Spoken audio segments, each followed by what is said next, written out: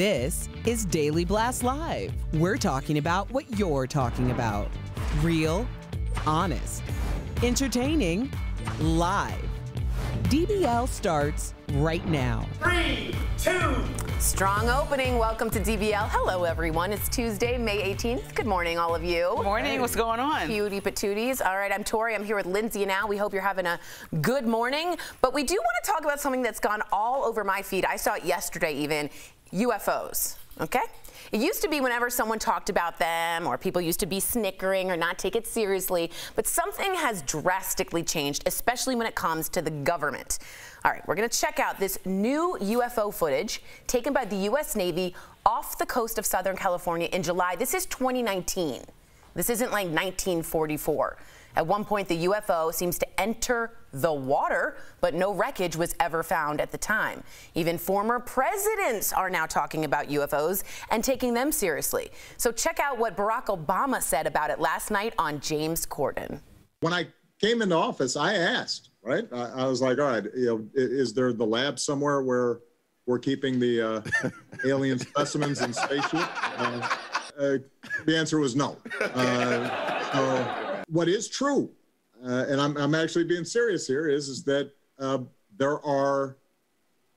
there's footage and records of objects in the skies that we don't know exactly what they are. People still take seriously trying to investigate and figure out what that is. So just because there are a lot of new UFO sightings, does that mean that aliens are real? So DBL Nation, we go to you. What do you think? Do you think aliens are visiting the Earth? Is Al one? Go to dblvote.com to weigh in. Sorry, I was waiting all morning. You've been on a roll for like 2 weeks. I was like, I got it in. It was worth it, though. You nailed it. It just came right up. I read a lot about this, and I listened to one Navy pilot who said 4 people saw, they don't have wings. They don't have any steering mechanism. It's just sort of an oblong shape, and it can turn, it defies the laws of physics. So either they said the Chinese or the Russians have some kind of technology we don't have, or this is aliens. Al? I don't know. I think they're baby stepping us into the fact that there are. You think they're dribbling it out? I think that there are, and I always look back at I look at movies. You'd remember Deep Impact with the asteroids? We had a black president in that, Morgan Freeman, right? And everybody's like, oh, black president. And then The Fifth Element, they had Tiny Lister. I remember. Black president. And then Obama comes on, you're like, oh, I've seen this a couple times. And then it wasn't that big of a deal. I think they're doing the same thing with aliens. They're just baby stepping it out there like, oh, tic-tac-toe. So we have aliens. They know, we just don't know. I think so. I think so. And Lindsay, I don't want to be right, but I don't think. I'm one of those people who are so terrified at the thought that I always just like wiped it out of my mind. Like even the intro to X-Files, I get terrified. So I don't care about any of this. But when I keep seeing these videos, and then when I watch this like couple documentaries over quarantine, I'm like, wait, this is too much. And I know I talked to our executive producer in detail about how some of these people, they sell a good story. That's their point of doing these documentaries, because they're writing a story to tell you that they're aliens. But I'm just starting to believe it, and it's scaring the crap out of me. Is it strange? Like, but Barack Obama is he might be a little light, but he's not a goofy conspiracy guy. And he had 4 chances to say absolutely not in that, and he was like, yes, and not only this, maybe. Al, the Pentagon has declassified that TikTok video, for instance, that we're seeing. TikTok. There's a lot of declassified TikTok videos. I should have said tic-tac, excuse me. But the idea of them showing it, I agree, is trying to get us. We do know there's unidentified flying something. We just don't know who's in there. All right. Ooh, final vote. Here we go. 74% think aliens are visiting the Earth. Oh, wow. Where are they? Whoa. Stay away from me. Look to your right. Okay. Can you imagine being a first-time parent at 50? Naomi Campbell just announced she is a new mom with this photo on Instagram. She said, "A beautiful little blessing has chosen me to be her mother. I'm so honored to have this gentle soul in my life." Naomi has talked about having kids in the past. In 2017, she told a British paper, quote, "I think about having children all the time, but now with the way science is, I think I can do it when I want." So what do you think about Naomi waiting until 50 to be a new mom? And let's not forget, there are men that have been 50 having new dads, but it's biologically a little different. Now, we don't know how Naomi Campbell had the baby, if it was a surrogate, if it was adopted. We're letting you all know that. But do you think you're pregnant? Is 50 too old? Well, it's interesting to me because Naomi Campbell's always been somebody that's career first, and like, you know, she just has been this superstar. So you look at her life and you're like, when was there ever time for a kid and energy for a kid? And Barbara Walters famously talks about having a kid and having that same kind of career, like on the trajectory of Naomi Campbell, and really not giving her kid the attention that she wishes she did over the course of her career. So I think she picked the time that worked for her. And it's really awesome because I watched my sister, who was somebody who's super career focused, have a kid 2 years ago, and watched like how gentle she became, and just how much more empathetic she became, just natural things that might happen with motherhood. And so I look forward to those things with Naomi Campbell, who seems like, outside looking in, she's been a real hard, you know what, and just like, throws things right, she's been very direct, and I think it's going to soften her up a little bit. So I'm excited to see what this mom, Naomi Campbell, looks like. I mean, I agree with you. There's danger. They call it, by the way, when I go, I'm 39, when I go to talk to the OBGYN or a gynecologist, they're like, oh, you're geriatric, which is lovely. It feels great for my self-esteem. Yeah. It just means that you're everybody's geriatric at this point. Everybody's geriatric. It's terrible. But there are some dangers, Al, and you know, having kids and being pre-med, that 50's old. I mean, Janet Jackson had a baby at 52, but this is for the ultra rich who can maybe pay for it in that way? Right, and I mean, it's a certain kind of lifestyle that goes along with this. And let's not just forget the day-to-day. Just getting up 4 times a night for a couple months in a row. when you're 26, that's difficult. When you're in your 50s, it could be almost dangerous. You go through your day, half sleep, you don't know how that's going to work, and we don't really have a lot of evidence for how this affects your life going forward. You also have to think, when this kid is getting ready to go to college, she'll be staring 70 in the face. But at the same time, could there be like a better landing spot for a baby than Naomi Campbell? So everything is pluses and minuses. We obviously wish her the best. And Lindsay is talking about a kid will soften you. I'm like, Lindsay has a smile that will light up the room. I don't know if you could be any more gentle, but it does change you. It does give you perspective. So, you know, maybe it'll change her as well. Well, Janet Jackson, a quick correction, was 50, not 52. I wanted to let everyone know. And she still looks fantastic. But again, they have help. And didn't like the idea of a grandfather change a lot? I mean, to me, my grandfather was so old. And to me, my dad is such a young grandfather or grandmother. So I think that if they did have a kid, my parents hopefully are never having a kid again. But if they did, you know, I would be like, okay, I think they can handle it the way they handle my niece. There you go. I wonder if when Naomi Campbell's kid starts to walk, if he or she walks like that. It won't. Okay. In today's selfie-obsessed culture, sometimes things don't go quite as planned. So a woman on a bike, she's trying to take a selfie. Oh, okay. Oh dear. She wipes out. We've been there. We've all been there. It all happened in the background. Here we go. That's me right there.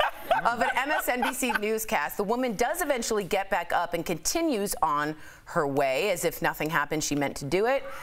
How do y'all feel about that? I appreciate selfies, but like, I don't have the coordination to even attempt that, so I don't know what she's thinking. Yeah. No way. Yeah, I don't know who would want to watch that except for what happened. So maybe she actually got herself a lot more views because she can kind of cut between the two videos. No, Al, when you were on your workout journey and still are, you might be like sending videos to people that also worked out with you, right? Yeah, but I mean, I don't know because I wasn't working out with you. Riding a bike, going on a bike, we're like, we know what that looks like. Don't post this. I don't know why, but you know, people want to broadcast their entire life. I saw a guy fall on an electric scooter, kind of doing the same thing. He went from the crosswalk to the sidewalk and didn't realize there was about 4 inches there. Yep, hits and it was the best thing I saw all day. Me too. Raise your hand at home or in the studio if you kind of do laugh when they're not hurt, but people fall. Yeah, absolutely. It's pretty funny. Absolutely. Come on, Michael Dean. I feel bad. Michael Dean does not laugh. He's the most stand-up guy in the studio. Oh, okay. He was working. I apologize. Coming up on DBL, celebrity plastic surgeons Dr. Paul Nassif and Terry Dubrow are here to tell us about the new season of Botched and their secret to the unbreakable bromance. Does it rival Jeff and Al? And how short is too short when it comes to men's shorts? Why Milo Ventimiglia is defending his style choice, and they're short. Coming up next.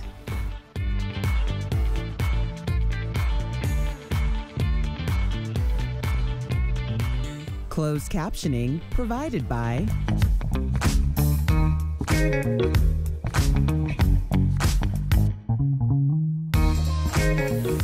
We've said it before and we'll say it again. Screen time for kids has gone way up during the pandemic, but now with lockdowns slowly lifting, experts say now is the good time to make some changes. Let's connect the dots. One of the many side effects of COVID-19 is children have had more screen time, whether it's because of online learning or parents needing to distract kids while working from home. Researchers say screen time increased 50%. And while we would love to think those kids were only using devices for educational purposes, that same research showed sites like YouTube and the gaming platform Roblox saw the biggest spikes in usage.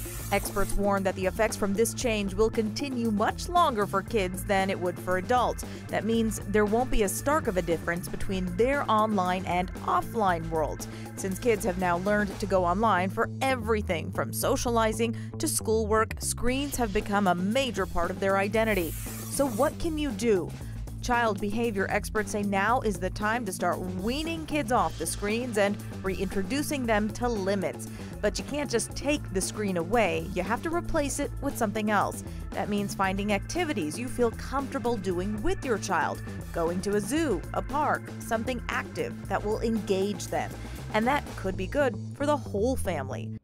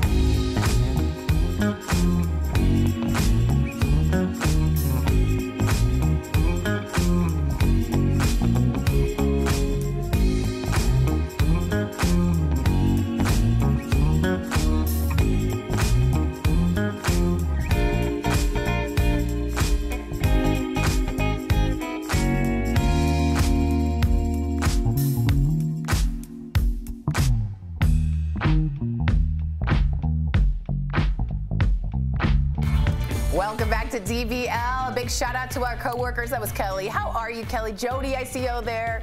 Jeff, sometimes I see Jeff on a walk. Hi, Jody. Hi, my love. All right, guys and gals, we've got a very important conversation for you. This is serious, so let's take it down a notch. Here we go. It's about men in shorts. In particular, short shorts. Yeah. It was all sparked by this. It's a photo that went viral. This is our star Milo Ventimiglia, wearing super short shorts after leaving the gym. He defended the look. He defended it, saying he folds his shorts up shorter while going out to work out harder. But does it raise an interesting question? What is the appropriate length for men? Can they wear short shorts? Is mid-thigh okay? What about those super long shorts that go below the knee? Now, even more importantly, can guys wear jean shorts, or sometimes as they're called, jorts? And what about tight shorts? Are they ever okay? So what do you all think about men in shorts? And let's be honest, if we were talking about women, it's a little double standard here because we're all like laughing. But I just want to give it, okay. Milo shorts, if a girl had those on, I'd be like, come on, man. Unroll your freaking bathing suit bottom. Like, what is happening? That was too high. Like, I would say anybody, like, just calm down, wear the shorts how they are. All those 3 pictures of the shorts we showed are all fine to me. They're all okay. If guys... Huh? These aren't all fine. Well, put them back up. No, but not Milo's shorts. But the 3 pictures are okay. Yeah, anybody can wear those. The one in the middle, that's YMCA. I haven't bought shorts since I haven't gone 2001. shopping. Right. Okay. The ones on the left are actually what the young kids, because I watch a lot of high school basketball highlights. That's really what the kids are wearing now, which is crazy. And the ones on the right, I feel like that's like, hey, Lindsay's having a barbecue Sunday. That's what I'm gonna wear. So I feel you. I feel like everyone but the one in the middle. Your pants, your shorts are gonna be almost below your knee. That's what you're gonna wear to my barbecue? I mean, to my knee, but I'm not. First of all, I don't know. I don't like wearing shorts anyway. Well, can I ask you a question? Excuse me, you have a short set. Yeah. You have a romper short set. But that's a onesie. Okay, that is a onesie. Can I ask you guys a question? Look. You know the Larry Bird 1980s, like, whoa, whoa, is that coming back? I think it feels like it's back. But can I ask you guys, because I could have no perspective, do you like to see a man's legs? Because he had great legs. I feel like if a guy was wearing a cutoff T-shirt, you guys would be like, oh, he's got nice arms, but he had nice legs, so why can't he highlight his legs? Maybe it's different. To me, that seems like a lot of white at the top. It's a little bright. He was sun-kissed. He was a good-looking guy. It doesn't do anything for me, and neither does the cutoff shirt. You but don't if like you're at the muscular gym, legs? Not in particular. It doesn't like tickle my fancy or anything. It just is like, okay, nice legs. Which commensurate with my outfit. Let's all go have a gimlet and watch the races. We'll be right back with Drs. Paul Nassif. We will see you soon. Be right back. How's she doing? Better now, but the hospice.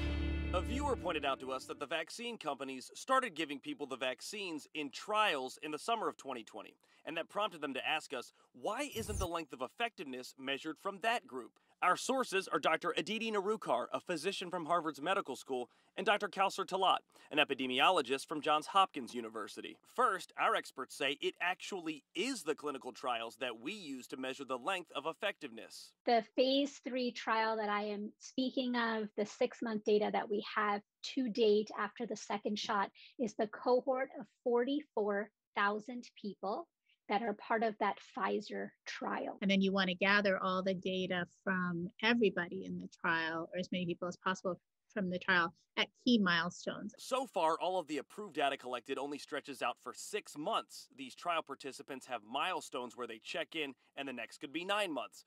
But there could be even more reliable data coming soon. Now, because so many Americans have gotten vaccinated, we likely will have real-world data as well as we do for many other areas of research with the COVID vaccine. So despite the fact that some participants are approaching a year since they got their shots, the approved data from the trials takes time to analyze, and it looks at a wider group of people. And that's why we can only say at this point the vaccines are at least effective for 6 months.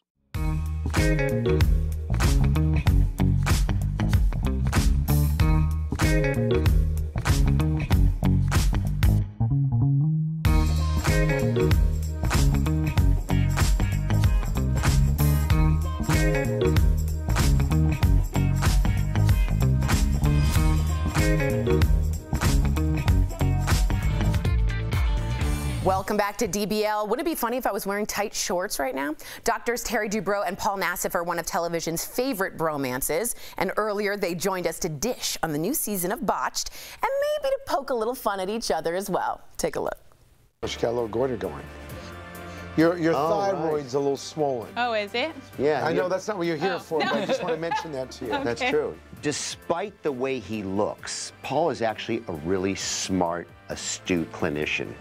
And that pickup of the thyroid is an important part of Samantha's assessment and potential future treatment. I love you guys. Welcome back to DBL Doctors. You say it how it is. You also are both deep into the Real Housewives as insiders. So can you tell us who you think might need to be one of your patients on an episode of Botched, or at the very least, which franchise could use your help?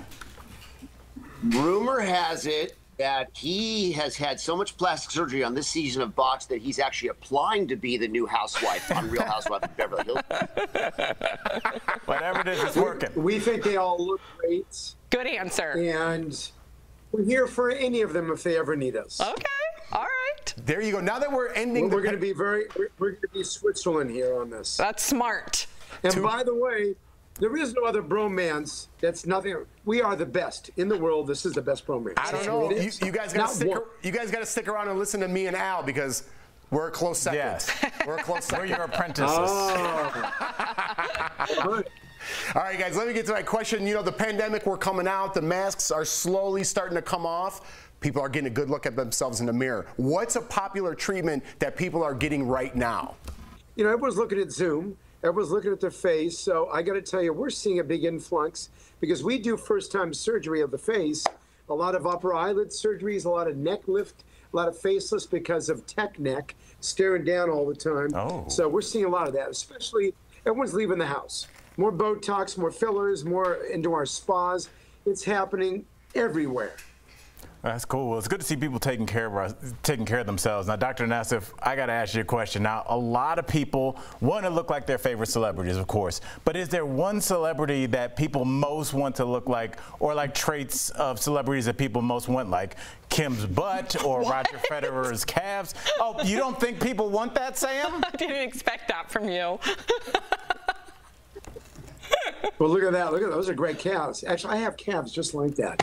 I will tell you, 5-6 years ago, we had a lot of those inquiries. Now what's happening is, in our mind, we feel that everyone is using all the filters and making their own changes, coming to our offices and saying, can you make this? What? So make my nose like this, make my cheeks like this. And actually, sometimes it's valid, other times it's called selfie dysmorphia. I'm personally not seeing a lot of patients coming in with different celebrities' body parts. I see them say, I don't want to look like this celebrity body part now. Oh. What are you drinking? It's like bright blue. I got to drink a gallon of this every day. That's, again, why, you know, I look so good in svelte. I lost about a good 20 pounds. He's had so much plastic surgery, he's aging in reverse. That's water. It looked like a potion. Well, Sam, they're able to color the bottle. Well, it looks like a potion. Water takes the color of whatever it's in. He's such a, I won't even use that. Dr. Dubrow, you guys can probably spot a botched job from a mile away, but for the folks at home, what are some telltale signs of when the basics go wrong, like bad Botox, bad fillers? First of all, if it doesn't look like it exists in nature, it doesn't. That's a sign that something is wrong. Also, if there's a spaceship in the back parking lot, it means they flew in from another planet. It's not natural plastic surgery. Look, good plastic surgery is invisible, right? You shouldn't be able to see, you know, a syringe hanging off the side of the face or a scalp. Well, in this case, obviously you can see a little bit of it, but you know, it should just look totally natural. I love it. Look at his face after he said, listen, we're going to get back to the bromance a little bit. What really gets on your nerves about each other? I know you guys crack jokes on TV. We all see it. We love the relationship. But what really irks you about each other? Well, but before we answer, I want to say something. This is not on TV. This is 24 hours a day for 21 years. Wow. This guy will text me in the middle of the night on something stupid insulting me. It's always been like that. So, I mean, it never stops. Right. To answer your question, it's the constant zhuzhing. It's the constant, oh, do I need a little more of this? Uh-oh, there is a wrinkle that has invaded my forehead. Emergent Botox, ladies and gentlemen. That. The honesty, though, is what makes you guys great. Yeah. Well, I mean, I don't know about your relationship, but the thing that makes, Oh, we razz one another? I guess the big question I have.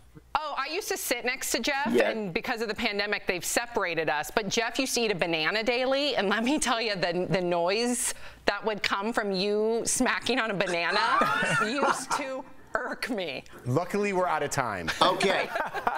Since we're going there, there might be a little odor issue after eating with this one. We understand. He took it a step further. Yeah, he did.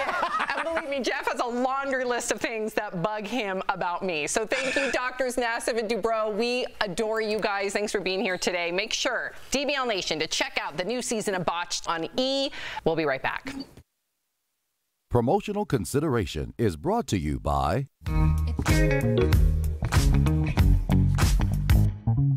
Welcome back to DBL. I'm Stephanie Jones with the week's top style and trending news.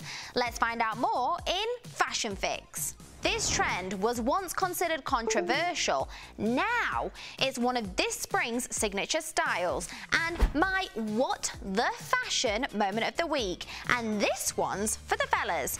First, they don't call him Harry Styles for nothing. This singer is known for his standout fashion, and it's no secret why. It often blurs the line between the feminine and masculine and is nothing if not adventurous. But there's another music icon we might have to thank for inspiring Harry's look. None other than Mick Jagger, of course. From poofy outfits to statement blazers, sparkling accessories, ecru hats, and even pinstripes. It looks like Harry might have taken a page out of Mick's book from back in the 70s and taped it up in his closet. Whether we're singing Brown Sugar or Watermelon Sugar, true classics never go out of style. Next, we're visiting a trend that might have had some clutching their pearls a while back, but now we've opened up to it, if you know what I mean. This spring, we're letting it all hang out. Who needs to bother with closed buttons when you can bring your bra to the forefront of your outfit? From crochet bras to sheer and even sports bras, when paired appropriately with an open cardigan or blazer, it elevates the classic crop top to a whole new level of chic. You can also try it as a little peekaboo sticking out from a sheer top. And for the extra daring, try wearing a bra on top of a blouse. And finally, gentlemen, we have some questions about this trend, and you might too. For those of you with an interest in trading in those Levi's you've been wearing for 6 years, check out these wild styles of men's jeans, and they're not in short supply. We've got patterned, decorated, multicolored, textured, patchworked, and pockets. So many pockets. There's even a throwback to the 90s when ultra oversized jeans were a thing. Guys, why were they ever a thing? So, guys, if you want to feel like you've been styled by Willy Wonka, you'll have a leg up on this trend. That's it for your fashion fix, and I'll see you around next time.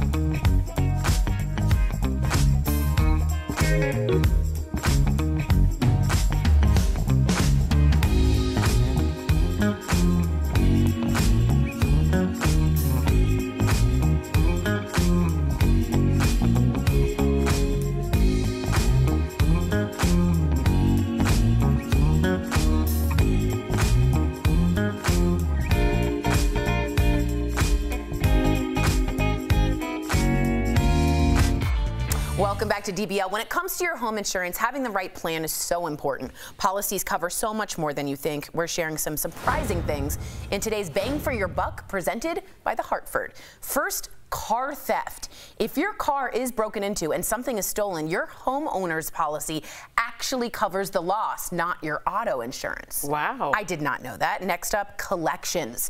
If something is stolen from your home that's a part of a set, your entire collection may be covered. I don't know why there's a bear. Lastly, wild animals. I'm now on board. Yes, some policies will cover damage caused by lions, tigers, and bears if you live in an area prone to wildlife. It's all about finding the best policy for you. We've made it easy when it comes to quality and affordable insurance. The Buck's got your back. The Hartford will be happy to provide you solutions. So call the Hartford at 1-800-684-6085 or visit thehartford.com. Tori, before you get to the comment, I'm just going to say a lot of people might look at the lions and tigers and be like, oh, it's ridiculous. That must be out there. It's real, though. My girl's aunt lives in Golden, and every morning sends her pictures of like moose, like real animals. And really? That's 30 minutes away from here, so. Wow. We're encroaching on them, not the other way around. All right, DBL's new every day. We'll see you same time, same place tomorrow. Bye, guys.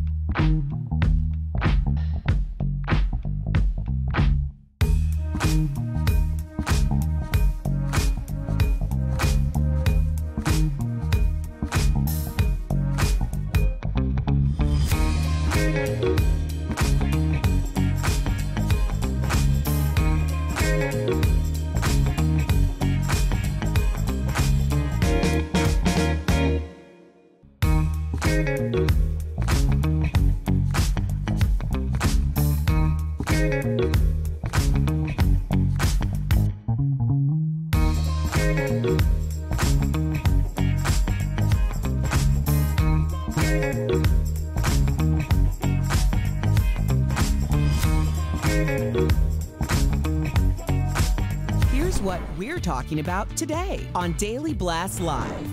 New UFO video is out as former Navy pilots open up about their encounters. DBL Nation, do you think aliens are visiting Earth? Supermodel Naomi Campbell is a first-time mom at 50. Is age nothing but a number when it comes to parenting? Sharon Stone can't stop the release of a XXX version of Basic Instinct. Should she have a say in the re-release? And 90s Week continues with Melissa Joan Hart live. Real, honest, entertaining, live. DBL starts right now. 3, 2. Welcome to DBL. It is Tuesday, May 18th. I'm Sam here with Jeff and Erica. Al joins us from home. Hey, Al. So I thought we would. Why are you smirking? I was just getting a phone call and it's weird. It says Elliot and it says ET's phoning home. What's that all about? Okay, this is my dress. But speaking of ET, and I do have a poll on my Instagram there. You can tell me if you like it or hate it. But speaking of ET, today I thought that we would kick things off talking about UFOs because if you're like me, you see it everywhere. It's on the news. You got Erica former presidents. I see you, Erica. Sorry, is it a yay or nay? Is it before we get into UFOs? I like it. Okay. I would wear it, but it looks better on you. Yay for Erica, nay for Jeff. No, we gotta get Al's opinion. That's what I really Okay, and then we gotta get into start UFOs. The show. Al, yay or nay on the dress?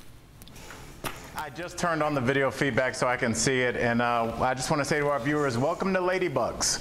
That's adorable. You look like a playing card. You're my friend. I like it. All right, so now we got that out of the way. I'm glad. Okay.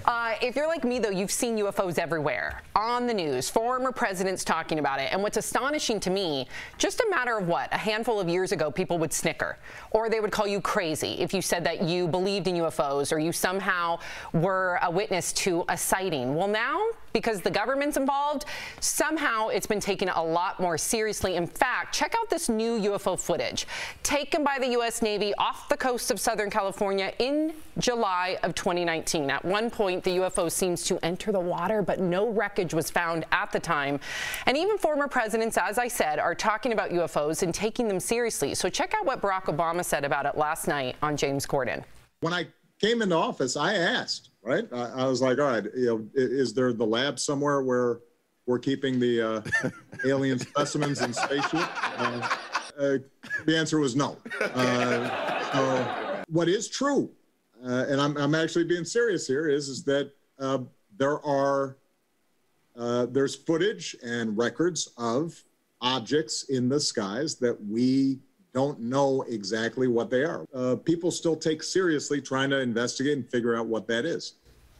Wow. So just because there are a lot of new UFO sightings, does it really mean that aliens are here, right? Do you think, and DBL Nation, chime in, do you think aliens are visiting the Earth? Erica, what do you think? I've always said that I'm not arrogant enough to believe that we are the only life form, or, you know, the life form that we know of is that's it. I think whatever is out there is really using us for entertainment. And that's why you should just live your best life and do what you need to do, because we are so tiny when it really comes, like we are so insignificant in the grand scheme of everything. I agree, but listen, I want to believe in aliens so bad, right? We don't know what these are exactly. They have no propulsion. We don't have this technology in the United States. At least we don't know that. My biggest fear is that this is Korea or Soviet Union or something like that. They have this technology and we don't. That's a problem as well. So would you rather have aliens here from another planet, or would you rather have perhaps one of our enemies having this awesome technology? See, here's the thing, Al. I don't know if I believe in UFOs, I believe in aliens. I don't believe that aliens are negative or an enemy, in my opinion. Obviously, E.T. If they're that evolved, Al, then they're going to be, in my opinion, more evolved spiritually. So I don't think they're using us for entertainment. Maybe they're here to help us. Or maybe they're here to take our planet's resources. I guess we'll find out. Sam, you know, honestly, I look at this as an opportunity to unveil my black presidents in movies theory. And that is in in Deep Impact, Morgan Freeman was the president. Then we had Chris Rock and Head of State. In The Fifth Element, we had Tiny Lister, who was Debo in Friday. We got used to seeing black presidents on TV. And then when Barack Obama came around, everybody's like, oh yeah, I've seen this before. I think that's what they're doing with the aliens. They're baby stepping us into this. Erica's laughing, but I'm with you. This is a disclosure. This is a trickle down of information. Yes. How many chances did Obama have a chance in that interview with Corden to say, absolutely not, this is ridiculous, why are we talking about this? Did you hear him say no one time? He's not a goofy conspiracy guy. Trickle down effect, that's what they're doing. They're slowly disclosing this information to us so we don't freak out. Final thought. Well, just to be clear, I wasn't laughing at Al because of what he said and I don't believe it. I'm just laughing at Al because it's very difficult not to laugh when Al talks. Oh, wow. Well, now Al's a funny guy. He's a comedian. I mean, come on. Okay. So you're laughing with him as opposed to at him. As with me, you're laughing at me. No, I get it. You got it. Okay. All right. Can you imagine being a first-time parent at 50? Naomi Campbell just announced she's a new mom with this photo on Instagram. Look at that. She says, a beautiful little blessing has chosen me to be her mother. So honored to have this gentle soul in my life. Naomi has talked about having kids in the past. In 2017, she told the British paper, quote, I think about having children all the time. But now with the way science is, I think I can do it when I want. So what do you think about Naomi waiting until 50 to be be a new mom, and we don't know, you know, she hasn't disclosed if this was through surrogacy, IVF, naturally, we don't know. But what do you make of her being a mother at 50? I applaud her. I think that it was very difficult until about maybe even 5 years ago, I would say conservatively, for a woman over the age of even 35 to say, you know what, I'm going to wait until I'm really ready to become a mom, because there was so much backlash with people feeling like, oh, it's either the way that it's done traditionally or it's no way at all. And I think that sometimes you have priorities and you have other things that are happening in your life that don't allow you to do something in the time that you see fit. So she found her time, she found her window, and my husband actually sent me a text message this morning with the article, and he said, see, we have plenty of time. And I'm like, okay, well, I don't know if we have plenty of time, but I mean, I do have another 10 years if I'm going to wait until I'm 50. So I think the idea of having it all can look a lot of different ways. I think numbers are a lot different now. Look back to, remember All in the Family, remember Archie Bunker, Carol O'Connell? He was 47 when he started that show. 47. Just look visually what Naomi Campbell looks like and then what Archie Bunker looks like. 50 is not 50 anymore. You know what I mean? So having a kid just age-wise now, we live a lot longer. You're in a lot different shape than you used to be. But not everybody, really quickly before we go, I just want to say this, not everybody has that privilege to spend the money on IVF, if this is IVF, and or have help, because at 50 years old, first of all, at 40 years old, I'm really tired chasing after 2 little kids. Really tired, as opposed to a 24-year-old, a 30-year-old. I'm not saying that you shouldn't do it, go for it, but there is another side to this. If you don't have help, if you don't have resources, it's going to be a more nuanced decision, in my opinion. No, great point. Yeah. Oh, thank you, Jeff. No, it was. Wow. It was. It's affordability. He's on my side. Coming up on DBL. Not about the outfit. Go to my Instagram and weigh in, and at the end of the show, we'll decide, okay? We've pretty much made up our mind. We're talking to the leaders of the Women's March, you guys. Tamika Mallory, yes, her activism caught the eye of Beyonce herself, so how does that impact her message? Plus, a week of your favorite 90s sitcom stars continues with Melissa Joan Hart, the OG, Sabrina the Teenage Witch joins us live. And how short is too short when it comes to men's shorts? Why Milo Ventimiglia is defending his style choice, coming up next. Closed captioning provided by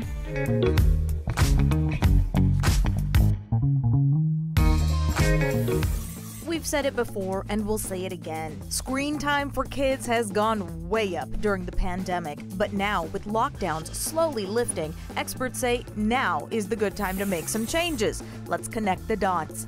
One of the many side effects of COVID-19 is children have had more screen time, whether it's because of online learning or parents needing to distract kids while working from home. Researchers say screen time increased 50%. And while we would love to think those kids were only using devices for educational purposes, that same research showed sites like YouTube and the gaming platform Roblox saw the biggest spikes in usage. Experts warn that the effects from this change will continue much longer for kids than it would for adults. That means there won't be as stark of a difference between their online and offline worlds, since kids have now learned to go online for everything from socializing to schoolwork. Screens have become a major part of their identity. So what can you do? Child behavior experts say now is the time to start weaning kids off the screens and reintroducing them to limits.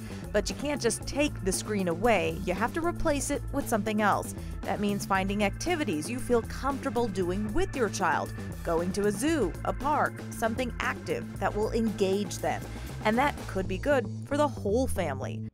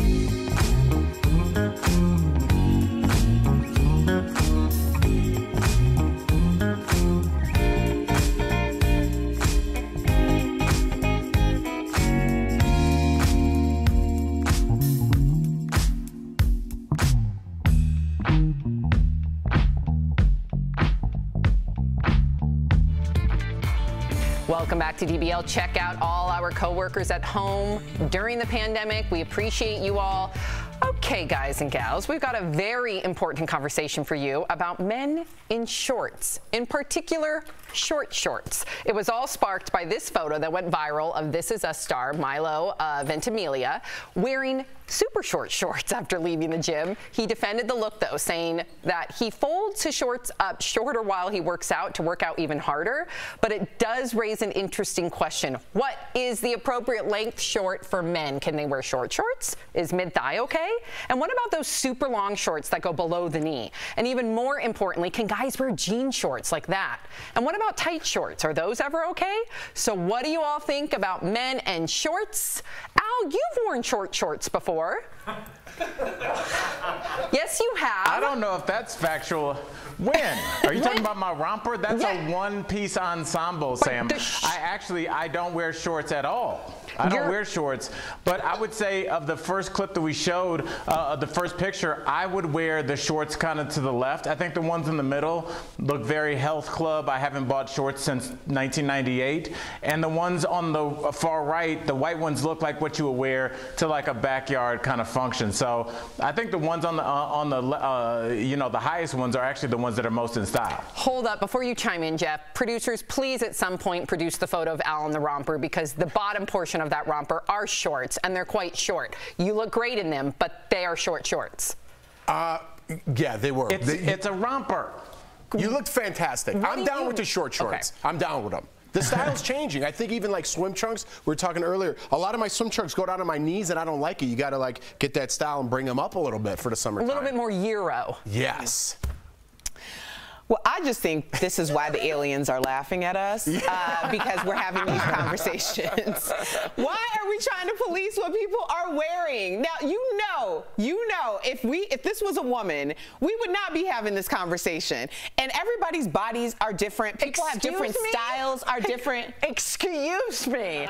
It's not because of the sexism or the whatever. It's because of a style choice. And I think style choices should be respected. But Erica Cobb, if Anthony came down your beautiful stairs in your home in really short, tight jean shorts, you would say something. Here's the thing.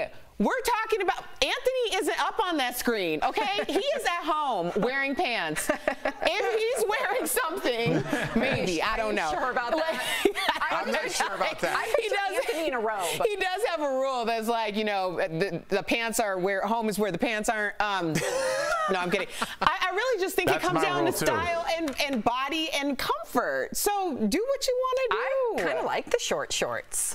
They're in style. Why can't you show your legs off? I think you should. I don't get that. You can cut the sleeves off your shirt and show your biceps off and no one would blink, but if you have short shorts showing your quads off, now it's an issue. Show those quads. Short shorts or no? That cutoff shirt At some point, we're going to have Al in his short shorts. He looks fantastic. Coming up on DBL, we are talking to rock star activist Tamika Mallory. Why the fight for equity is far from over. That is coming up next.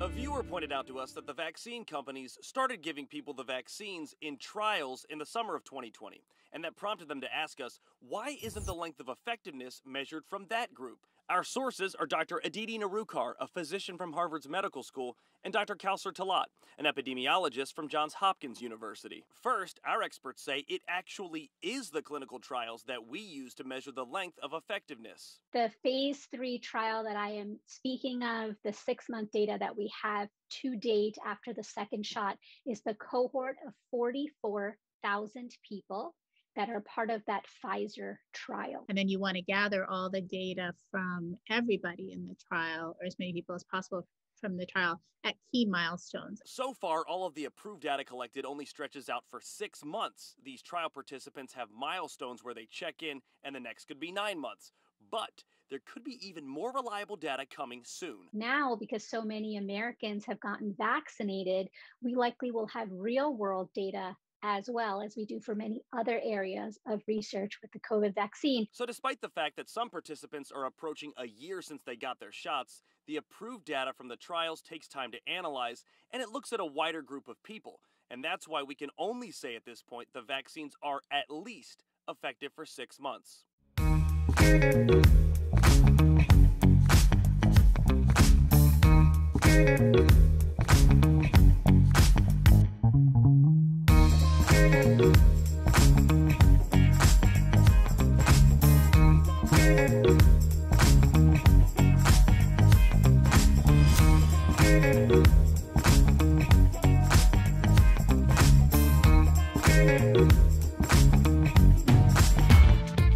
President Biden, we demand justice, equity, policy, and everything else that freedom encompasses. And to accomplish this, we don't need allies, we need accomplices. It's bigger than black and white. This is not a trend, this is our plight. Until freedom, until freedom. Wow, a true inspiration, evoking change with every move she makes. Welcome back to DBL. You just watched a clip from civil rights activist Tamika Mallory's performance at this year's Grammys Awards. Now, if you don't know who Tamika Mallory is, trust me, you will soon. She's name-checked by the biggest stars on the planet, has worked with some of the most powerful people in the world, and earlier, Tamika joined us to talk about her new book, State of Emergency. Take a look.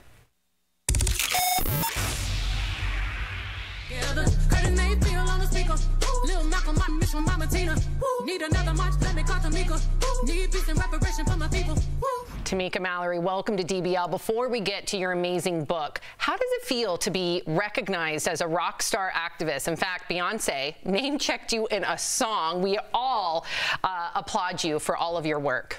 I thought it was obviously amazing, but it certainly did place a sense of responsibility on me that I know she didn't just call my name because she thinks I'm cute. She called it because she has expectations that I am, out here leading on the front line. And it's heavy. It's a lot of weight to have so many people expecting you to do good.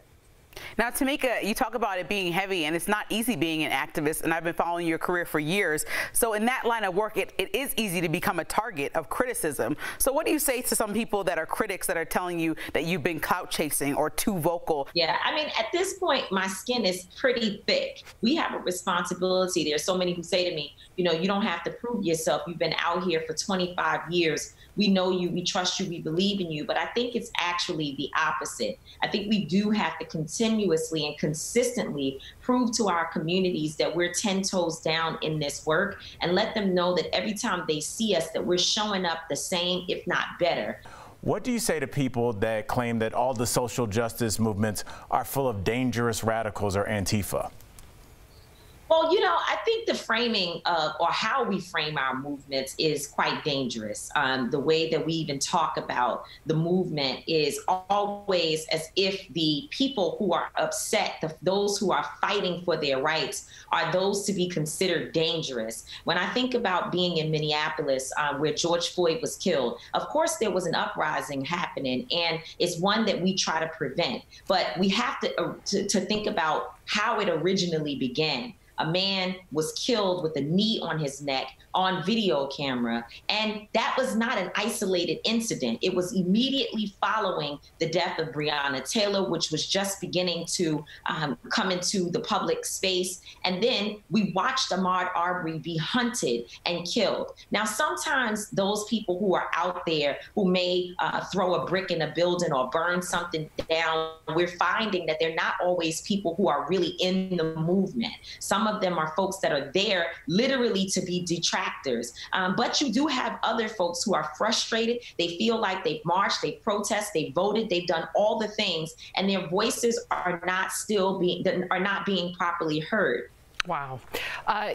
Tamika, I could listen to you speak all day, but you brought up George Floyd, and next week is the 1-year anniversary of George Floyd's murder. May he rest in power. Are you satisfied with the Chauvin verdict, and are you concerned that the trial for the 3 remaining officers has been pushed back to 2022? What's your thoughts on that?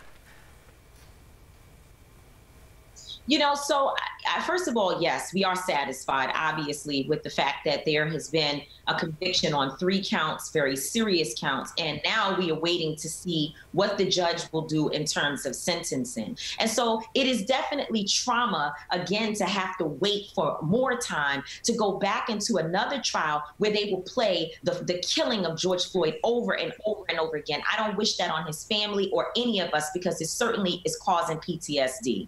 However, it is not unusual for trials to be moved. State of emergency, obviously, Beyonce name-checked you. You have got the most star-studded virtual book tour ever. Can you tell us about the book? And like, honestly, Tamika, you're a person like all of us. We all stand over somebody. Did you get starstruck over anybody?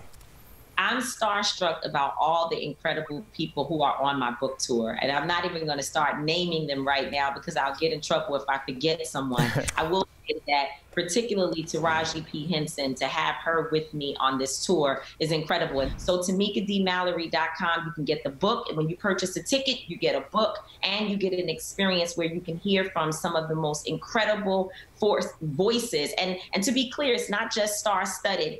It's also star-studded in terms of activists and organizers and thought leaders who are on the ground. Thank you so much for chatting with us. It's been an absolute pleasure. It's been an honor. You're such an inspiration. State of Emergency is out now. Do not forget to pick up your copy.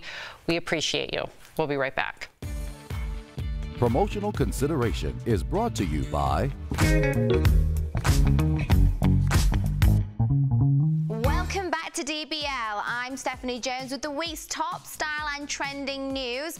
Let's find out more in Fashion Fix. This trend was once considered controversial. Now it's one of this spring's signature styles and my what the fashion moment of the week. And this one's for the fellas. First, they don't call him Harry Styles for nothing. This singer is known for his standout fashion, and it's no secret why. It often blurs the line between the feminine and masculine and is nothing if not adventurous. But there's another music icon we might have to thank for inspiring Harry's look. None other than Mick Jagger, of course. From poofy outfits to statement blazers, sparkling accessories, ecru hats, and even pinstripes.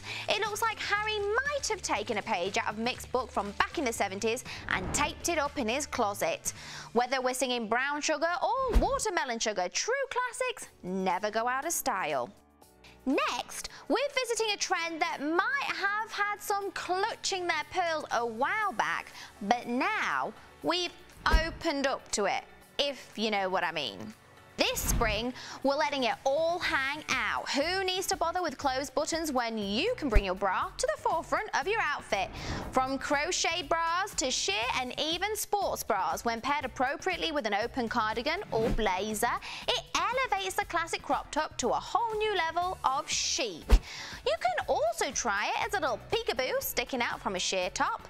And for the extra daring, try wearing a bra on top of a blouse. And finally, gentlemen, we have some questions about this trend, and you might too. For those of you with an interest in trading in those Levi's you've been wearing for 6 years, check out these wild styles of men's jeans, and they're not in short supply. We've got patterned, decorated, multicolored, textured, patchworked, and pockets. So many pockets. There's even a throwback to the 90s when ultra oversized jeans were a thing. Guys, why were they ever a thing? So, guys, if you want to feel like you've been styled by Willy Wonka, you'll have a leg up on this trend. That's it for your Fashion Fix, and I'll see you around next time.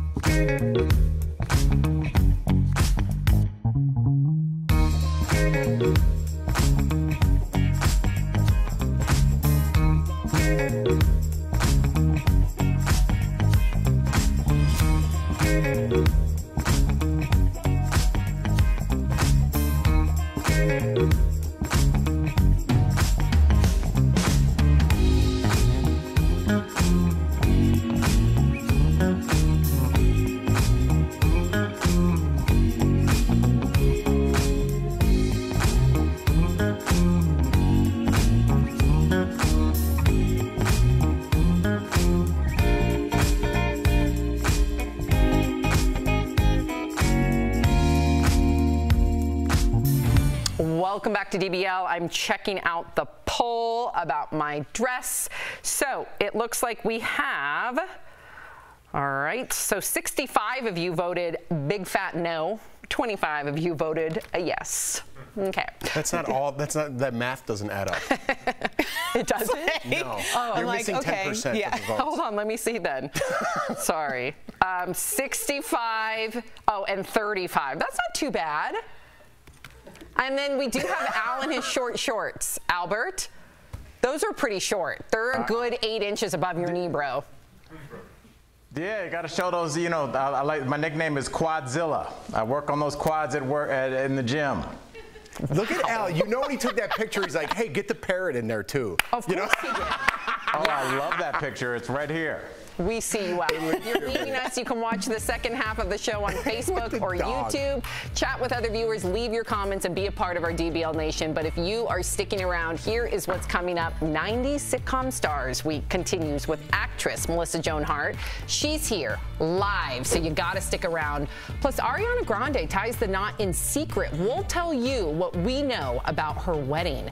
And a big thank you to our coworkers watching from home right now as you work so hard. We appreciate you guys. Can't wait to see you. We'll be right back.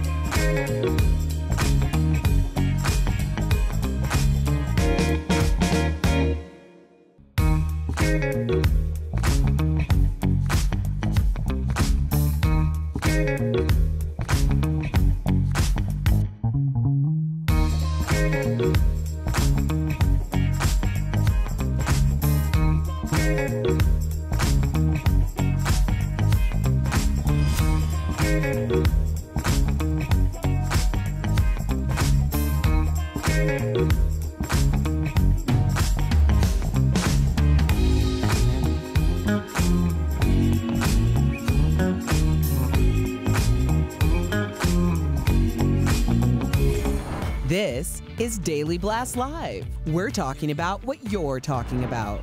Real, honest, entertaining, live. DBL starts right now. 3, 2. Thank you, Chris. Welcome to DBL. I'm Sam here with Jeff and Erica. Al joins us from home. Let's get right to it. Sharon Stone says she is not thrilled about the re-release of her film Basic Instinct. We all remember this infamous scene where Sharon uncrosses her legs while being questioned. But now she told an Australian TV show that the new version may be even more graphic. Watch. They've decided to release the director's XXX cut for the 30th anniversary. Yeah, your face is what my face looked like when I heard the news. Wow. In her recent memoir, Sharon said she was caught off guard and felt exploited when she saw how much the scene showed, and even slapped the director after watching a preview back then. We do have the director now speaking out. I mean, this is all, you know, fresh. He spoke out today saying that, no, it was all arranged. She even had to set up the cameras as such, and that she gave her consent. So now it's become a he said, she said, Erica. I think what is really important is what Sharon Stone, the person whose body is being exposed, has to say about it now, seeing as how there's a re-release happening. And I'm sorry, didn't we go through like a whole Me Too movement? Aren't we still in the middle of it? So the idea that someone's wishes to continue or to conceal parts that haven't been shown of their body isn't being respected feels very predatory. I totally agree with Erica. I don't think it's necessary unless you're talking finances, right? If he wants to make some money, the way to resell it is this scene, right? This is the scene of top 20, maybe all-time movie scenes. So if he wants to sell this movie, he's got to do something that's a little different that you wouldn't normally see. But I agree with Erica. The time we're going through, is this the time to put together a little money to make a little extra cash at someone's wishes if you don't want to? Well, yeah, because all money ain't good money. Very true. And Al, even if she gave her consent back then. An uncomfortable question, Sam? What's that? Can I ask an uncomfortable question? Yes, please. We've all been on sets, movie sets, television sets. We all know how lighting works. Usually you're in your trailer or just sitting somewhere while they're lighting. To light a scene in which somebody, the lower half of your body is going to be shown, takes some time. It's not something that you could normally sneak and do. And that was what Paul Verhoeven, the director, his point was. So none of us were there. I'm not accusing anybody of anything, but I think the question does have to be asked, how do you get a shot like that without it being lit and without the person being asked to remove their underwear and then asked to open and then close their legs? I would think once anybody did that, they would realize that there was at least a chance that they could be shown in that way. I think that's a great, go ahead, Erica. I mean, we can talk about this as if that happened yesterday, but the truth is it happened over 30 years ago, and there are a lot of decisions that I know myself. I don't know if other people had super great decisions that they were making 30 years ago, but I certainly wouldn't want those things revisited as if that's who I am today. And the ability to advocate for myself, or the idea of this is just a different world that we live in, or where she is in the world. Like, some people have done things and they weren't intentionally done in order to mar themselves or to sacrifice their souls. But after they've gotten to a place where they have total autonomy over their creative and over their person, then they start to protect those who don't have it now. So I think it's very important that Sharon Stone is having this conversation and saying, I'm not okay with this. And I think it's important that we see it for what it is. It's an exploitation of a moment that was made 30 years ago, whether she was 100% on board with it or not. See, that's my point really quickly before we move on. If someone gives consent 30 years ago, in my opinion, that consent, especially if they're going to tweak it, shouldn't be ironclad. You should have the decency and the respect to say, okay. I don't know about that, Sam. You wouldn't have the decency and the respect to say, okay, we are editing. This is the new edit. It's been 30 years. I would love to have your opinion on this since it's your body. That would be the right thing to do. If you ask for consent and it is granted, that is what we are trying to make ironclad in our society, and I'm all for that. But if you have something that's ironclad, an agreement saying, I consent, okay, you consent, I consent, and then that somehow expires over time like a magazine membership, then what is the point of consent but this if it can change at any point? This is a new version of it. She gave her okay to the old version. This is a new version. This should be a whole different contract, in my opinion. Look, I don't know about contracts. I just don't understand how something this kind of black and white, two people could have such very different versions. Right. And it would be nice if somebody on that set would step up and kind of clear it up, because we definitely have two sides. Right. Yeah, you never know. Okay, so Ariana Grande is a married woman, you guys. So Ariana, she's 27, married 25-year-old real estate agent Dalton Gomez. They started dating in January of last year, got engaged in December, and spent most of the year together in quarantine at her LA home. According to her rep, the wedding was held at her English country home in Montecito near Santa Barbara with just 20 guests. She bought the home from Ellen DeGeneres last year for $6.7.5 million. And get this, it was built in the 1700s in England, taken apart, flown over to California in the 80s. That's bananas. I don't know. being together with someone in lockdown is not normal, right? That's an anomaly. So I don't know if you should rush into marriage after just being with someone alone for a year, because you don't know how your relationship's going to be when the world opens up, in my opinion. Do you know how I met my wife? Right? But then you guys went to after you were in Big Brother. No, we stayed in there. I just got out. After you got out of Big Brother, you didn't right away get married. No, of course not. They are. They did. We're still in a lockdown. I'm trying to relate the story. I agree with you. Oh, you are? Okay. I don't know. I was just trying to take it somewhere. Great house. You totally shut it down.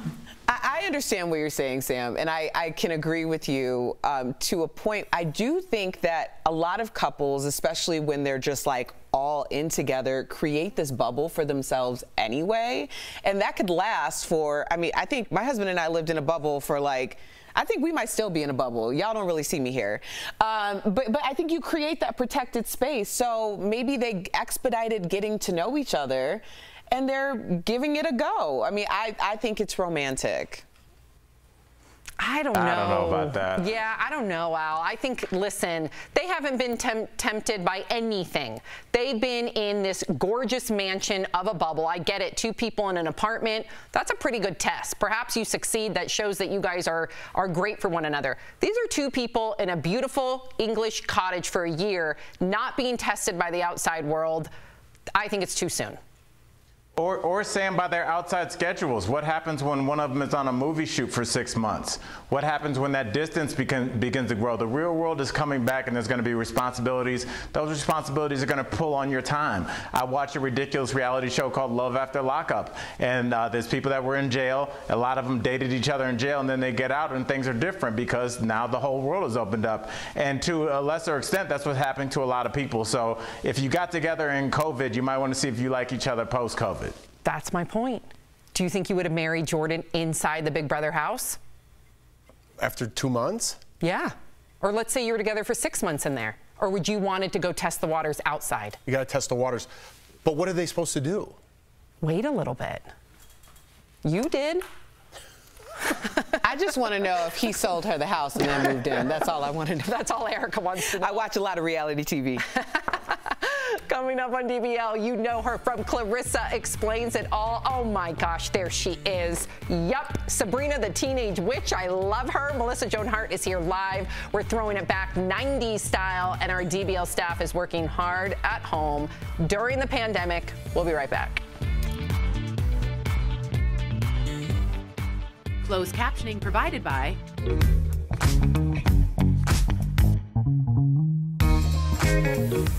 We've said it before and we'll say it again. Screen time for kids has gone way up during the pandemic, but now with lockdowns slowly lifting, experts say now is the good time to make some changes. Let's connect the dots. One of the many side effects of COVID-19 is children have had more screen time, whether it's because of online learning or parents needing to distract kids while working from home. Researchers say screen time increased 50%. And while we would love to think those kids were only using devices for educational purposes, that same research showed sites like YouTube and the gaming platform Roblox saw the biggest spikes in usage. Experts warn that the effects from this change will continue much longer for kids than it would for adults. That means there won't be as stark of a difference between their online and offline worlds, since kids have now learned to go online for everything from socializing to schoolwork. Screens have become a major part of their identity. So what can you do? Child behavior experts say now is the time to start weaning kids off the screens and reintroducing them to limits. But you can't just take the screen away. You have to replace it with something else. That means finding activities you feel comfortable doing with your child. Going to a zoo, a park, something active that will engage them. And that could be good for the whole family.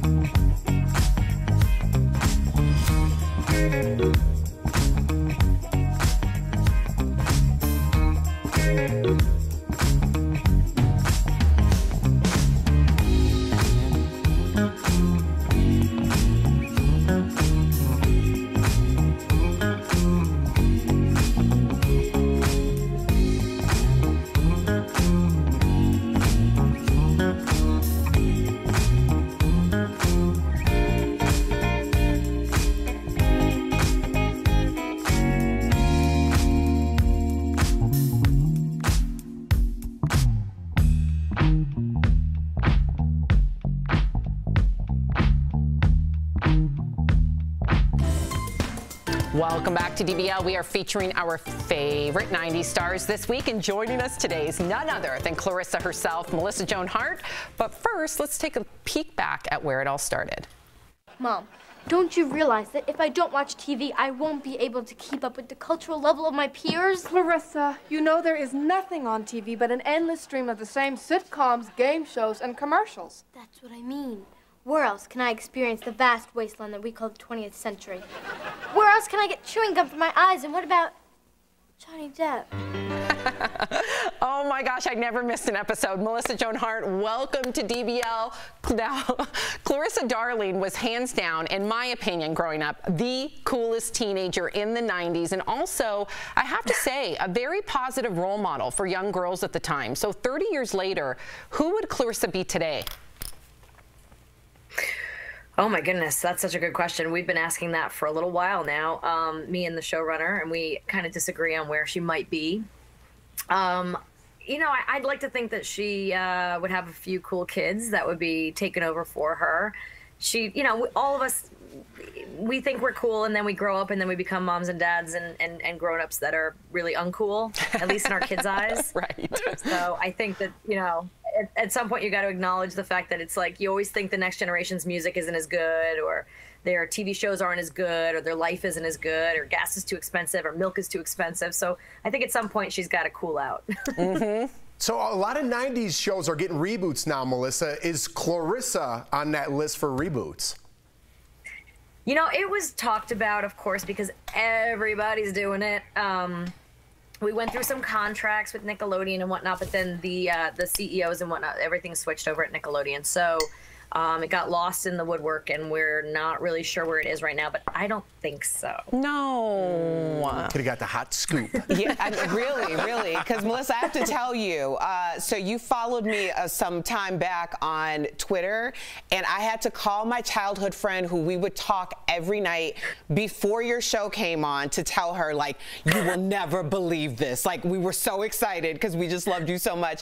So we have to talk about Sabrina the Teenage Witch, because I know we all faithfully watched it. I know me and my friends did. So let's take a quick look back at Melissa's Sabrina. No. But it's my belly button. It's our belly button. You can have it back when you turn 18. Don't tell me she still wants to hang keys off her navel. Okay, Daddy Putty. Now remove the bone. Remove the bone! I'm not going to school like this!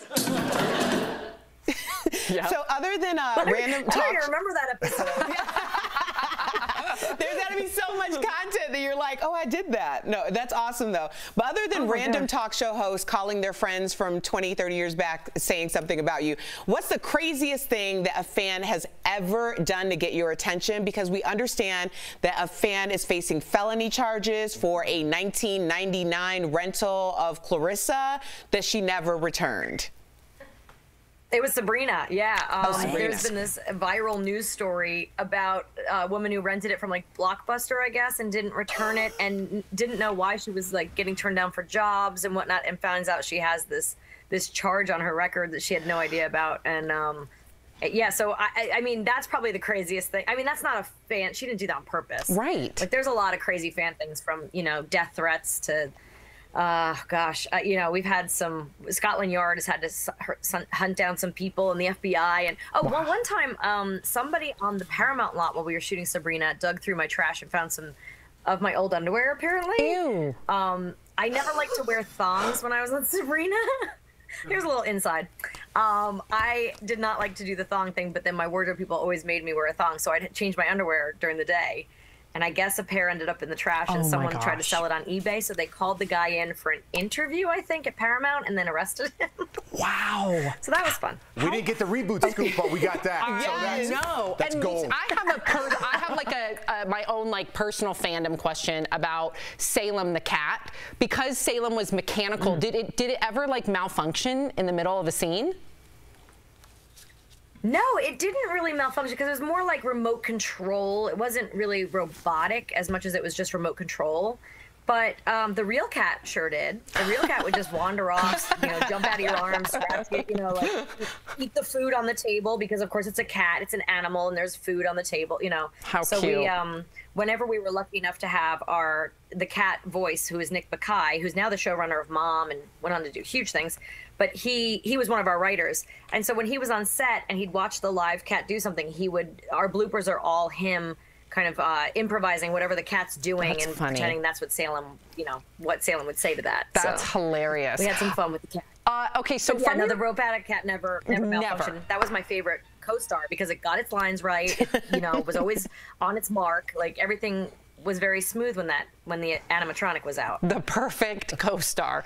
Now, from your cameo on Sabrina to the music video, or her cameo rather, on Sabrina to the music video Drive Me Crazy, you and Britney Spears were peers in the 90s, and you even mentioned that at that time you noticed how sheltered she was. So all these years later, and we've talked a lot about this on the show, advocating on her behalf and mental health and all of that, what's it like for you to see that she's still fighting those same battles? Yeah, it's kind of crazy. I mean, we spent a lot of time together back in like 99, 2000. I haven't kept in touch since. So I saw her in Vegas at her show a few years ago, but we had maybe 2 minutes to catch up. And I don't really know what's going on with her personally. Not sure if the Free Britney campaign is necessary. I've seen the documentary and it was heartbreaking, but yeah, at 17 years old, I could see that she was kind of drowning in it all. Just a lot of people around her, a lot to do, a lot on the schedule, and not being able to be a kid, and not being able to be social, and just everything was so timed out, from her workouts to her, endorsement deals to touring to music videos. It was a lot, and she was trying to find ways to break free a little bit, I feel like, but she was also a very responsible, work ethic driven person. So it's hard because I was able to find my fun time. Like I'd probably work 12, 14 hours a day, but then I had my weekends or I had my late nights where I would go to dance clubs, but I was able to sort of reel it in and be like, I'll go out for 1 hour, dance, and then go home and sort of let it out there. But also my people that I worked with really kept me safe, and they were a lot of fun to be around. So I had peers on set, and we're all still really close, whether it's the crew or the cast, we're all really close. We talk constantly. We hang out constantly. My hair, makeup, wardrobe people are on their way here to visit me in a few weeks because I just moved, and so they're coming to see me. And so we all stay really tight and really close. And I had them on set to kind of keep me sane, and I feel like she never really had that. So it breaks my heart. Melissa, you're a household name. I mean, everyone knows Melissa Joan Hart, and yet your name doesn't come up when we talk about child actors. You should get props for coming all the way up as a child actor to, you seem like a great person to me right now. So props to you for doing that. Thank you. That's why I had to write a book. Actually, it's not something I'm really proud of. The book. It tells some of my stories, but it's not very savvy. I didn't get really crafty with it. It's just me telling some stories because so many people were like, "How did you end up normal?" Whatever normal is, right?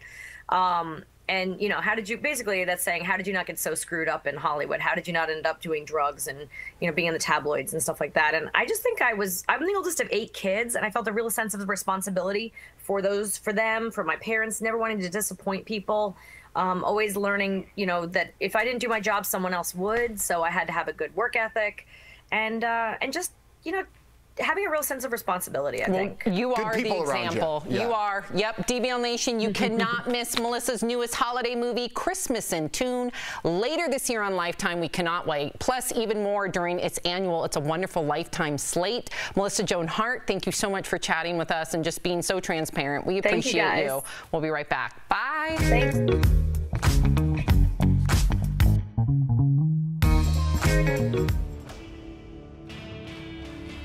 A viewer pointed out to us that the vaccine companies started giving people the vaccines in trials in the summer of 2020, and that prompted them to ask us, why isn't the length of effectiveness measured from that group? Our sources are Dr. Aditi Narukar, a physician from Harvard's Medical School, and Dr. Kausar Talat, an epidemiologist from Johns Hopkins University. First, our experts say it actually is the clinical trials that we use to measure the length of effectiveness. The phase 3 trial that I am speaking of, the 6-month data that we have to date after the second shot, is the cohort of 44,000 people.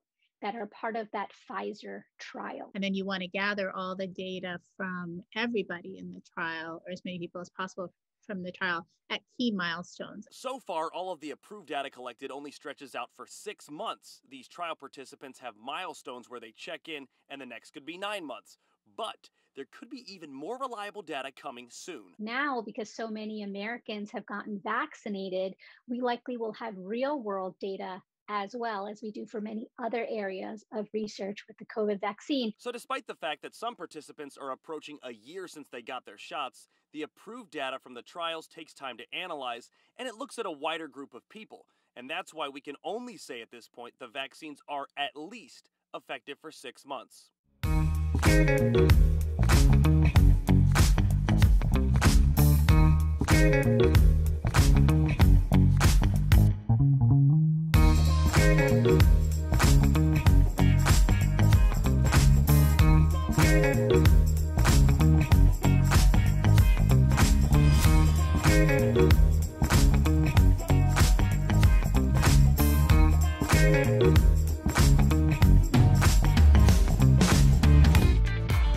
Welcome back to DBL. When it comes to your home insurance, having the right plan is so important. We're sharing some surprising things in today's Bang for Your Buck, presented by The Hartford. First, car theft. If your car is broken into and something is stolen, your homeowner's policy actually covers the loss, not your auto. Next, collectibles. If something is stolen from your home that is part of a set, your entire collection may be covered.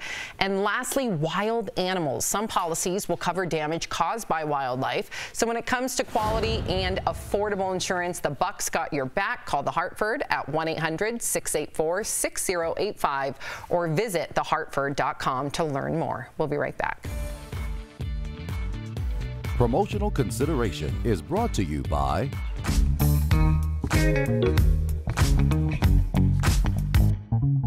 Welcome back to DBL. I'm Stephanie Jones with the week's top style and trending news.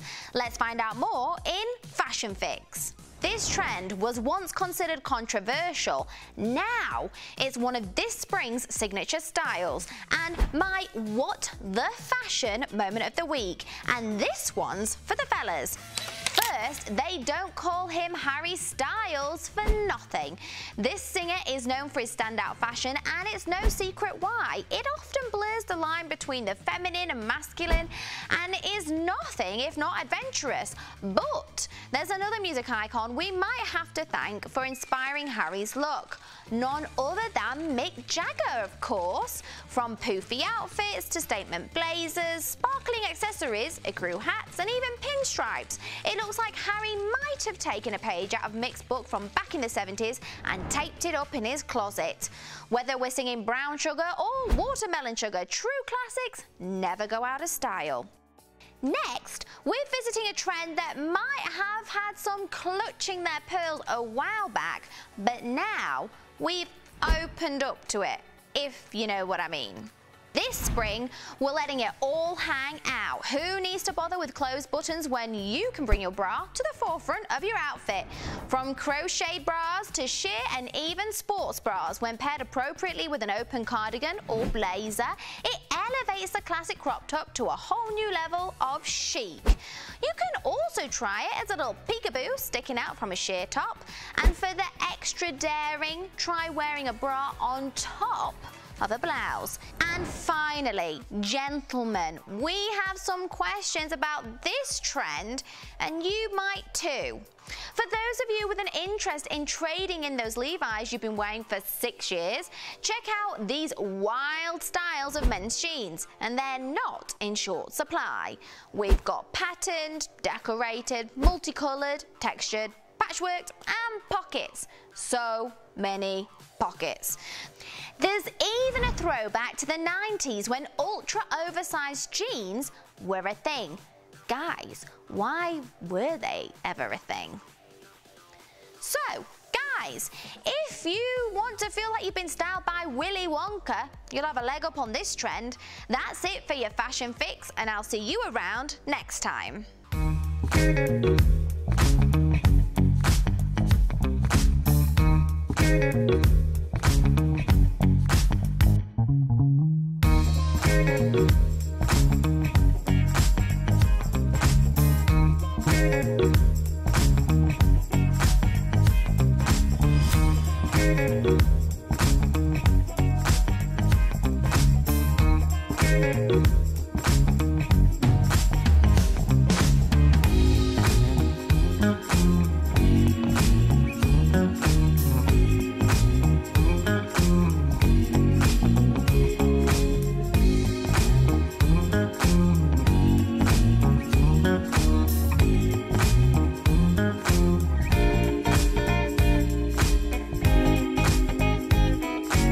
Tomorrow on DBL, Kathy Hilton opens up about Paris's shocking abuse at boarding school. My heart almost stopped. It just shocked me that she wouldn't have said something sooner. Plus, Tom Arnold's family secrets we never knew about, his own sister dubbed the Queen of Meth. There's no way for it to go except prison or death. Wow. That's an all-new True Crime Chronicles right here on DBL. Wow, you cannot miss tomorrow. It's going to be a great day. We'll see you all tomorrow, same time, same place. Bye, guys.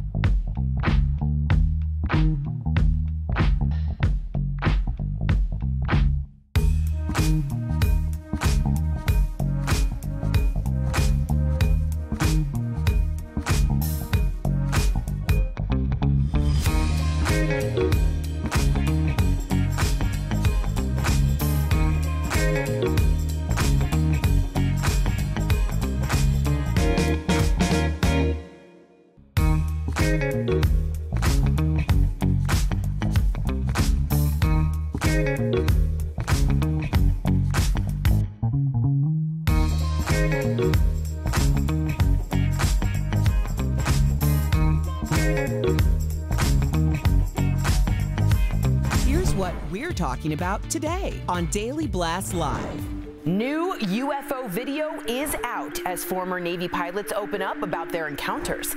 DBL Nation, do you think aliens are visiting Earth? Supermodel Naomi Campbell is a first-time mom at 50. Is age nothing but a number when it comes to parenting? Sharon Stone can't stop the release of a XXX version of Basic Instinct. Should she have a say in the re-release? And 90s Week continues with Melissa Joan Hart live. Real, honest, entertaining, live. DBL starts right now. 3, 2. Welcome to DBL. It is Tuesday, May 18th. I'm Sam here with Jeff and Erica. Al joins us from home. Hey, Al. So I thought we would. Why are you smirking? I was just getting a phone call and it's weird. It says Elliot and it says ET's phoning home. What's that all about? Okay, this is my dress. But speaking of ET, and I do have a poll on my Instagram there. You can tell me if you like it or hate it. But speaking of ET, today I thought that we would kick things off talking about UFOs because if you're like me, you see it everywhere. It's on the news. You got Erica former presidents. I see you, Erica. Sorry, is it a yay or nay? Is it before we get into UFOs? I like it. Okay. I would wear it, but it looks better on you. Yay for Erica, nay for Jeff. No, we gotta get Al's opinion. That's what I really Okay, and then we gotta get into the UFOs. Show. Al, yay or nay on the dress? I just turned on the video feedback so I can see it, and I just want to say to our viewers, welcome to Ladybugs. That's adorable. You look like a playing card. You're my friend. I like it. All right, so now we got that out of the way. I'm glad. Okay.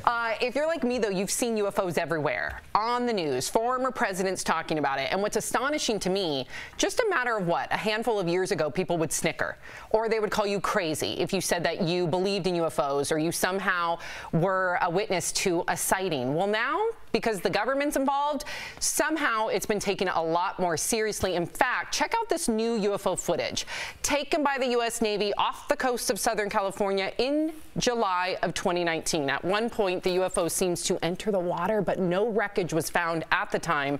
And even former presidents, as I said, are talking about UFOs and taking them seriously. So check out what Barack Obama said about it last night on James Corden.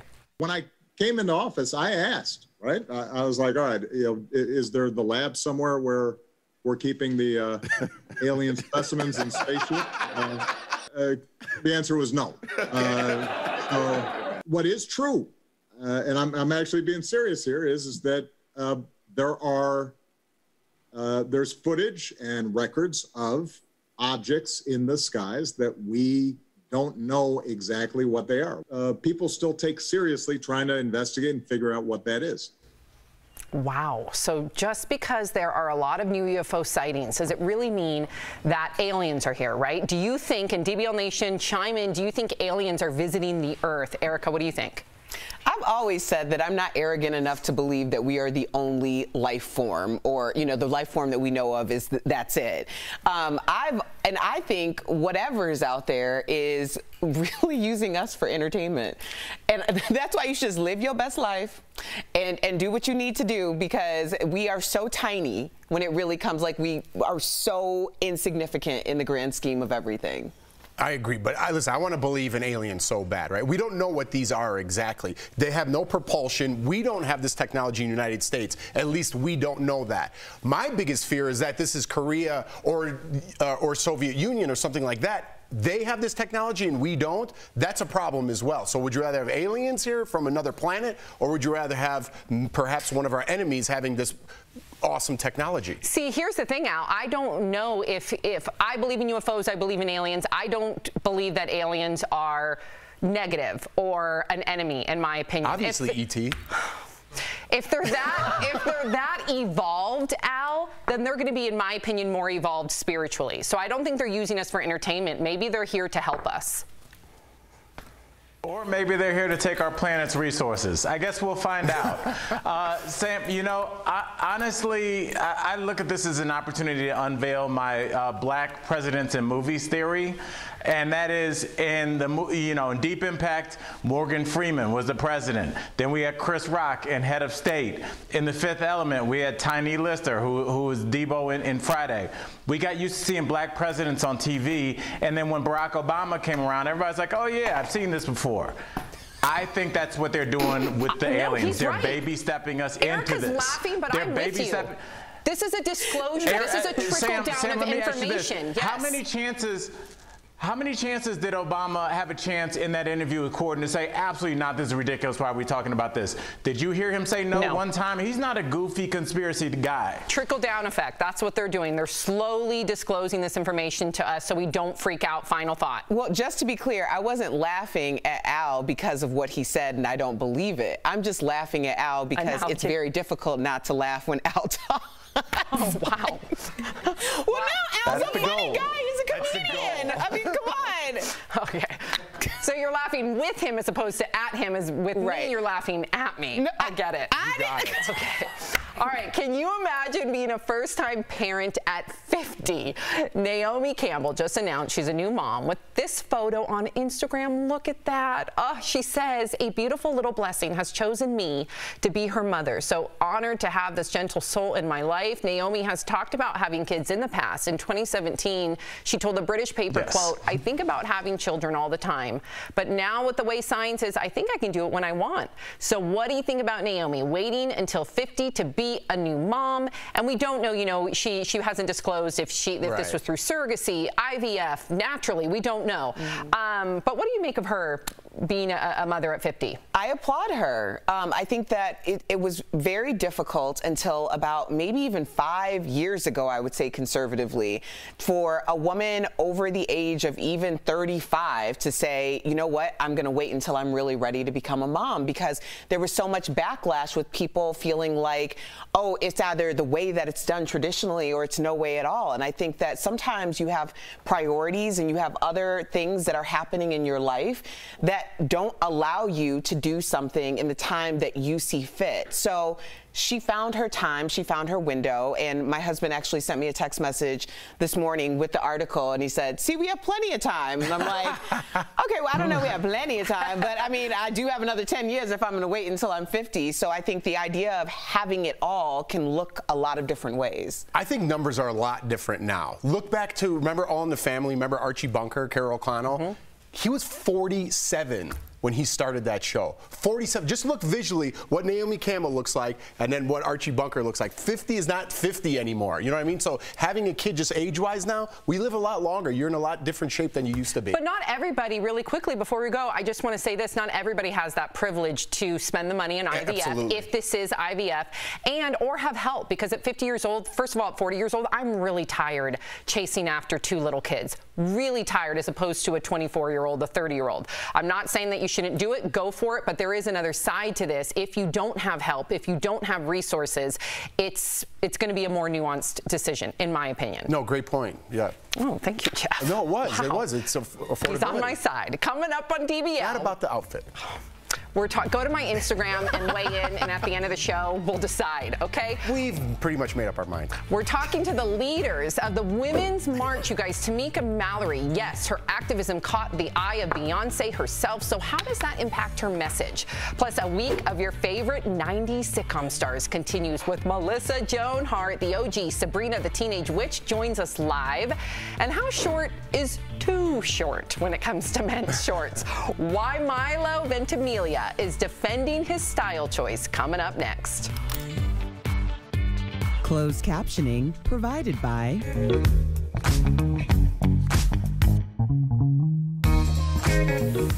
We've said it before and we'll say it again. Screen time for kids has gone way up during the pandemic, but now with lockdowns slowly lifting, experts say now is the good time to make some changes. Let's connect the dots. One of the many side effects of COVID-19 is children have had more screen time, whether it's because of online learning or parents needing to distract kids while working from home. Researchers say screen time increased 50%. And while we would love to think those kids were only using devices for educational purposes, that same research showed sites like YouTube and the gaming platform Roblox saw the biggest spikes in usage. Experts warn that the effects from this change will continue much longer for kids than it would for adults. That means there won't be as stark of a difference between their online and offline worlds, since kids have now learned to go online for everything from socializing to schoolwork. Screens have become a major part of their identity. So what can you do? Child behavior experts say now is the time to start weaning kids off the screens and reintroducing them to limits. But you can't just take the screen away, you have to replace it with something else. That means finding activities you feel comfortable doing with your child, going to a zoo, a park, something active that will engage them. And that could be good for the whole family.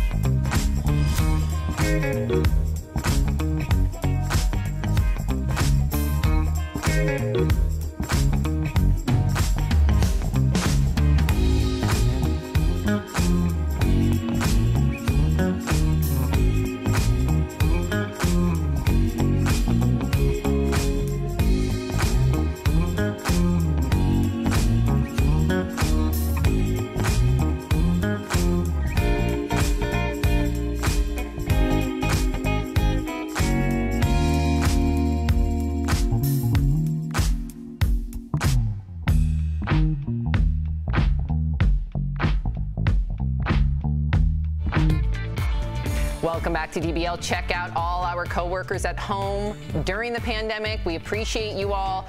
Okay, guys and gals, we've got a very important conversation for you about men in shorts, in particular, short shorts. It was all sparked by this photo that went viral of This Is Us star Milo Ventimiglia wearing super short shorts after leaving the gym. He defended the look, though, saying that he folds his shorts up shorter while he works out to work out even harder. But it does raise an interesting question. What is the appropriate length short for men? Can they wear short shorts? Is mid-thigh okay? And what about those super long shorts that go below the knee? And even more importantly, can guys wear jean shorts like that? And what about tight shorts? Are those ever okay? So what do you all think about men and shorts? Al, you've worn short shorts before. Yes, you have. I don't know if that's factual. When? Are you talking about my romper? That's a one-piece ensemble, Sam. I don't wear shorts at all. I don't wear shorts, but I would say of the first clip that we showed, the first picture, I would wear the shorts kind of to the left. I think the ones in the middle look very health club. I haven't bought shorts since 1998. And the ones on the far right, the white ones look like what you would wear to like a backyard kind of function. So I think the ones on the you know, the highest ones are actually the ones that are most in style. Hold up, before you chime in, Jeff, producers, please at some point produce the photo of Al in the romper, because the bottom portion of that romper are shorts, and they're quite short. You look great in them, but they are short shorts. Yeah, they were. It's a romper. You looked fantastic. I'm down with the short shorts. Okay. I'm down with them. The style's changing. I think even like swim trunks, we were talking earlier, a lot of my swim trunks go down to my knees and I don't like it. You got to like get that style and bring them up a little bit for the summertime. A little bit more Euro. Yes. Well, I just think this is why the aliens are laughing at us, because we're having these conversations.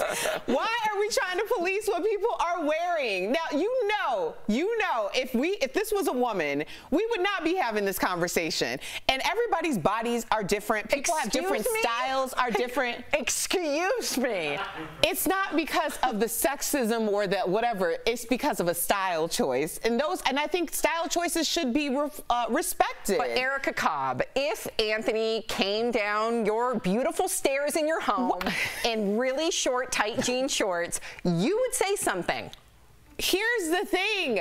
We're talking about, Anthony isn't up on that screen, okay? He is at home wearing pants. If he's wearing something, maybe, I don't know. Sure about that?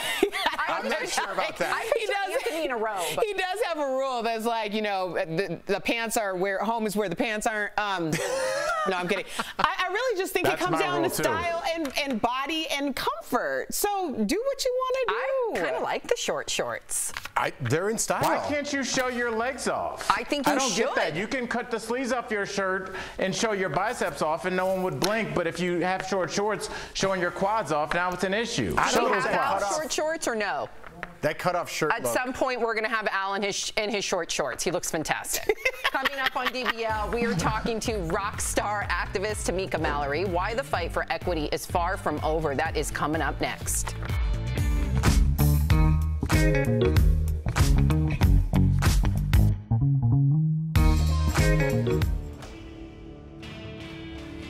A viewer pointed out to us that the vaccine companies started giving people the vaccines in trials in the summer of 2020, and that prompted them to ask us, why isn't the length of effectiveness measured from that group? Our sources are Dr. Aditi Narukar, a physician from Harvard's Medical School, and Dr. Kausar Talat, an epidemiologist from Johns Hopkins University. First, our experts say it actually is the clinical trials that we use to measure the length of effectiveness. The phase 3 trial that I am speaking of, the 6-month data that we have to date after the second shot, is the cohort of 44,000 people that are part of that Pfizer trial. And then you want to gather all the data from everybody in the trial, or as many people as possible from the trial, at key milestones. So far, all of the approved data collected only stretches out for 6 months. These trial participants have milestones where they check in, and the next could be 9 months.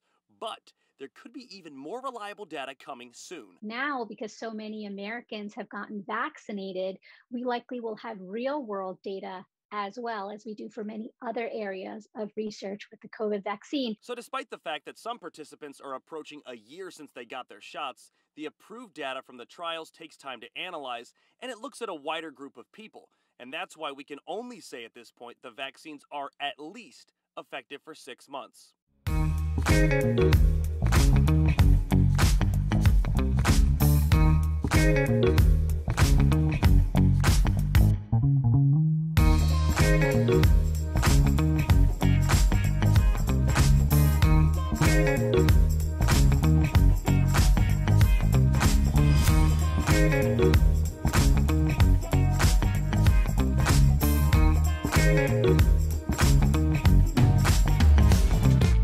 President Biden, we demand justice, equity, policy, and everything else that freedom encompasses. And to accomplish this, we don't need allies, we need accomplices. It's bigger than black and white. This is not a trend, this is our plight. Until freedom, until freedom. Wow, a true inspiration, evoking change with every move she makes. Welcome back to DBL. You just watched a clip from civil rights activist Tamika Mallory's performance at this year's Grammys Awards. Now, if you don't know who Tamika Mallory is, trust me, you will soon. She's name-checked by the biggest stars on the planet, has worked with some of the most powerful people in the world, and earlier, Tamika joined us to talk about her new book, State of Emergency. Take a look.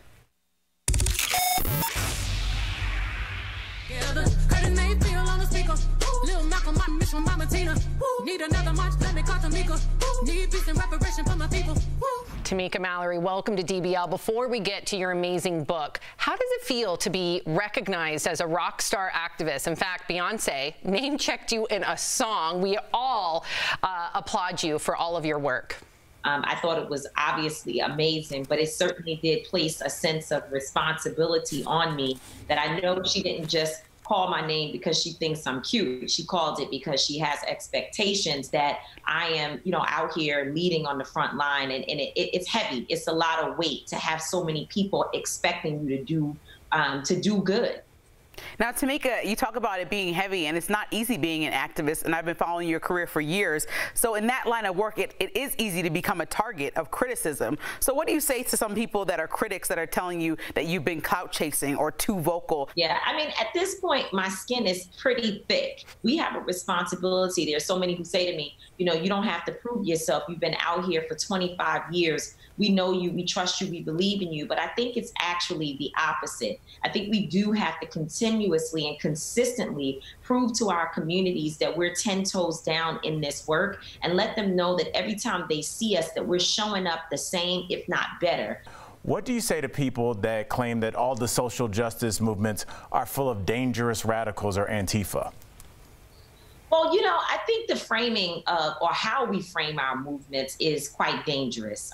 The way that we even talk about the movement is always as if the people who are upset, those who are fighting for their rights, are those to be considered dangerous. When I think about being in Minneapolis, where George Floyd was killed, of course there was an uprising happening, and it's one that we try to prevent. But we have to think about how it originally began. A man was killed with a knee on his neck on video camera. And that was not an isolated incident. It was immediately following the death of Breonna Taylor, which was just beginning to come into the public space. And then we watched Ahmaud Arbery be hunted and killed. Now, sometimes those people who are out there who may throw a brick in a building or burn something down, we're finding that they're not always people who are really in the movement. Some of them are folks that are there literally to be detractors. But you do have other folks who are frustrated. They feel like they've marched, they've protested, they've voted, they've done all the things, and their voices are not being properly heard. Wow. Tamika, I could listen to you speak all day, but you brought up George Floyd, and next week is the 1-year anniversary of George Floyd's murder. May he rest in power. Are you satisfied with the Chauvin verdict, and are you concerned that the trial for the 3 remaining officers has been pushed back to 2022? What's your thoughts on that? So first of all, yes, we are satisfied, obviously, with the fact that there has been a conviction on 3 counts, very serious counts, and now we are waiting to see what the judge will do in terms of sentencing. And so it is definitely trauma, again, to have to wait for more time to go back into another trial where they will play the killing of George Floyd over and over and over again. I don't wish that on his family or any of us, because it certainly is causing PTSD. However, it is not unusual for trials to be moved. State of emergency, obviously, Beyonce name-checked you. You have got the most star-studded virtual book tour ever. Can you tell us about the book? And, like, honestly, Tamika, you're a person like all of us. We all stand over somebody. Did you get starstruck over anybody? I'm starstruck about all the incredible people who are on my book tour. And I'm not even going to start naming them right now because I'll get in trouble if I forget someone. I will say that particularly to Raji P. Henson, to have her with me on this tour is incredible. And so TamikaDMallory.com, you can get the book. And when you purchase a ticket, you get a book and you get an experience where you can hear from some of the most incredible voices. And to be clear, it's not just star-studded. It's also star-studded in terms of activists and organizers and thought leaders who are on the ground. Thank you so much for chatting with us. It's been an absolute pleasure. It's been an honor. You're such an inspiration. State of Emergency is out now. Do not forget to pick up your copy. We appreciate you. We'll be right back. Promotional consideration is brought to you by... It's so...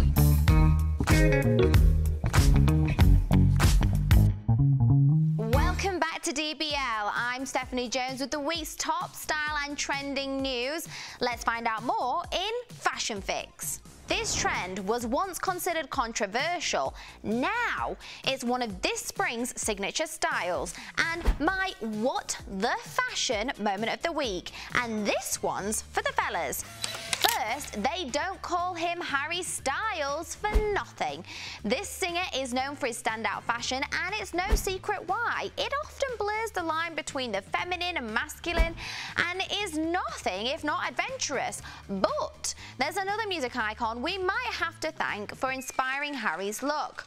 None other than Mick Jagger, of course. From poofy outfits to statement blazers, sparkling accessories, ecru hats, and even pinstripes. It looks like Harry might have taken a page out of Mick's book from back in the 70s and taped it up in his closet. Whether we're singing Brown Sugar or Watermelon Sugar, true classics never go out of style. Next, we're visiting a trend that might have had some clutching their pearls a while back, but now we've opened up to it, if you know what I mean. This spring, we're letting it all hang out. Who needs to bother with closed buttons when you can bring your bra to the forefront of your outfit? From crochet bras to sheer and even sports bras, when paired appropriately with an open cardigan or blazer, it elevates the classic crop top to a whole new level of chic. You can also try it as a little peekaboo sticking out from a sheer top. And for the extra daring, try wearing a bra on top of a blouse. And finally, gentlemen, we have some questions about this trend, and you might too. For those of you with an interest in trading in those Levi's you've been wearing for 6 years, check out these wild styles of men's jeans, and they're not in short supply. We've got patterned, decorated, multicolored, textured, patchworked, and pockets. So many pockets. There's even a throwback to the 90s when ultra oversized jeans were a thing. Guys, why were they ever a thing? So, guys, if you want to feel like you've been styled by Willy Wonka, you'll have a leg up on this trend. That's it for your fashion fix, and I'll see you around next time.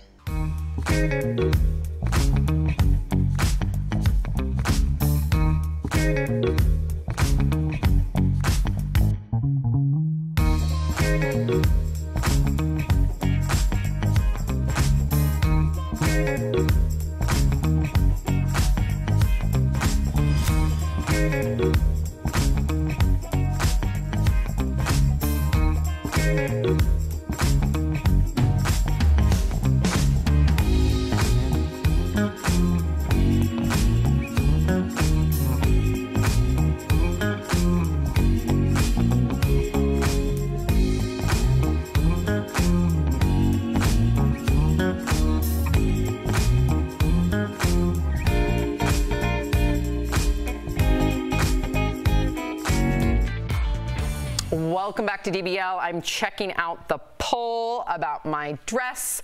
So it looks like we have, all right, so 65 of you voted big fat no. 25 of you voted a yes. Okay. That's not all. That's not, that math doesn't add up. It doesn't? No. Oh, You're missing 10% yeah. of the votes. Hold on, let me see then. Sorry. 65, oh, and 35. That's not too bad. And then we do have Al in his short shorts. Albert, those are pretty short. They're a good 8 inches above your knee, bro. Yeah, you got to show those, you know, I like, my nickname is Quadzilla. I work on those quads at work, in the gym. Look at Al. You know when he took that picture, he's like, hey, get the parrot in there, too. Of course he did. Oh, I love that picture. It's right here. We see you out. If you're leaving us, you can watch the second half of the show on Facebook or YouTube. Chat with other viewers, leave your comments, and be a part of our DBL Nation. But if you are sticking around, here is what's coming up. 90s Sitcom Stars Week continues with actress Melissa Joan Hart. She's here live, so you got to stick around. Plus, Ariana Grande ties the knot in secret. We'll tell you what we know about her wedding.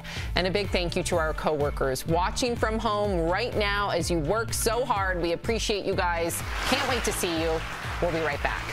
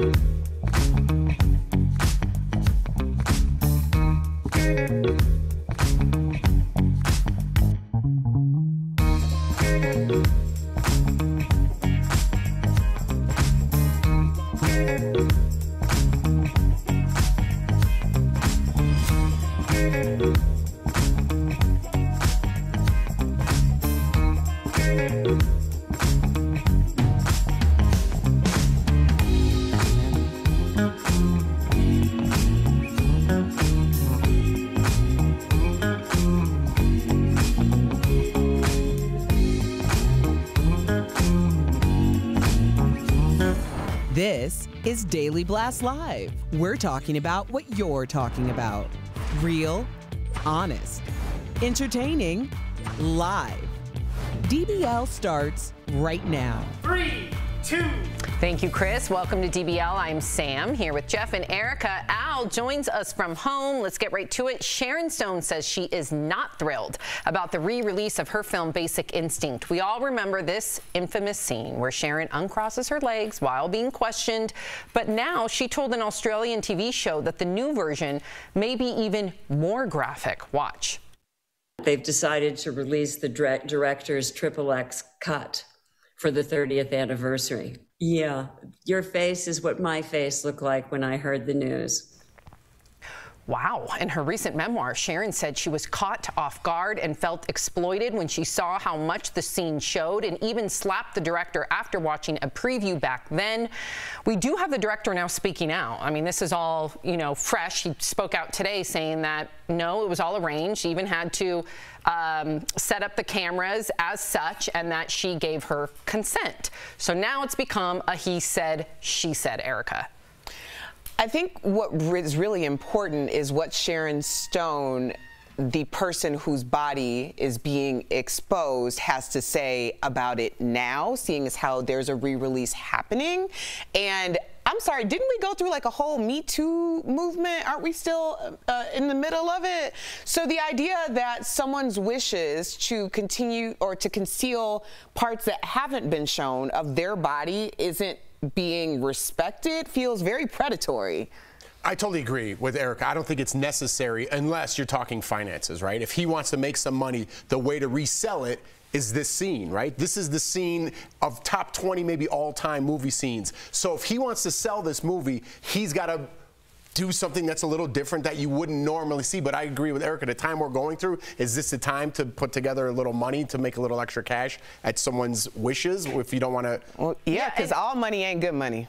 Very true. And Al, even if she gave her consent back then. An uncomfortable question, Sam? What's that? Can I ask an uncomfortable question? Yes, please. We've all been on sets, movie sets, television sets. We all know how lighting works. Usually you're in your trailer or just sitting somewhere while they're lighting. To light a scene in which the lower half of your body is going to be shown takes some time. It's not something that you could normally sneak and do. And that was what Paul Verhoeven, the director, his point was. So none of us were there. I'm not accusing anybody of anything, but I think the question does have to be asked, how do you get a shot like that without it being lit and without the person being asked to remove their underwear and then asked to open and then close their legs? I would think once anybody did that, they would realize that there was at least a chance that they could be shown in that way. I think that's a great, go ahead, Erica. I mean, we can talk about this as if that happened yesterday, but the truth is it happened over 30 years ago, and there are a lot of decisions that I know myself. I don't know if other people had super great decisions that they were making 30 years ago, but I certainly wouldn't want those things revisited as if that's who I am today. See, and the ability to advocate for myself, or the idea of this is just a different world that we live in, or where she is in the world. Like, some people have done things and they weren't intentionally done in order to mar themselves or to sacrifice their souls. But after they've gotten to a place where they have total autonomy over their creative and over their person, then they start to protect those who don't have it now. So I think it's very important that Sharon Stone is having this conversation and saying, I'm not okay with this. And I think it's important that we see it for what it is. It's an exploitation of a moment that was made 30 years ago, whether she was 100% on board with it or not. See, that's my point really quickly before we move on. If someone gives consent 30 years ago, in my opinion, that consent, especially if they're going to tweak it, shouldn't be ironclad. You should have the decency and the respect to say, okay. I don't know about that, Sam. You wouldn't have the decency and the respect to say, okay, we are re-editing. This is the new edit. It's been 30 years. I would love to have your opinion on this since it's your body. That would be the right thing to do. If you ask for consent and it is granted, that is what we are trying to make ironclad in our society, and I'm all for that. But if you have something that's ironclad, an agreement saying, I consent, okay, you consent, I consent, and then that somehow expires over time like a magazine membership, then what is the point of consent? But this is a new if it can version change of at it. any point. This is a new version of it. She gave her okay to the old version. This is a new version. This should be a whole different contract, in my opinion.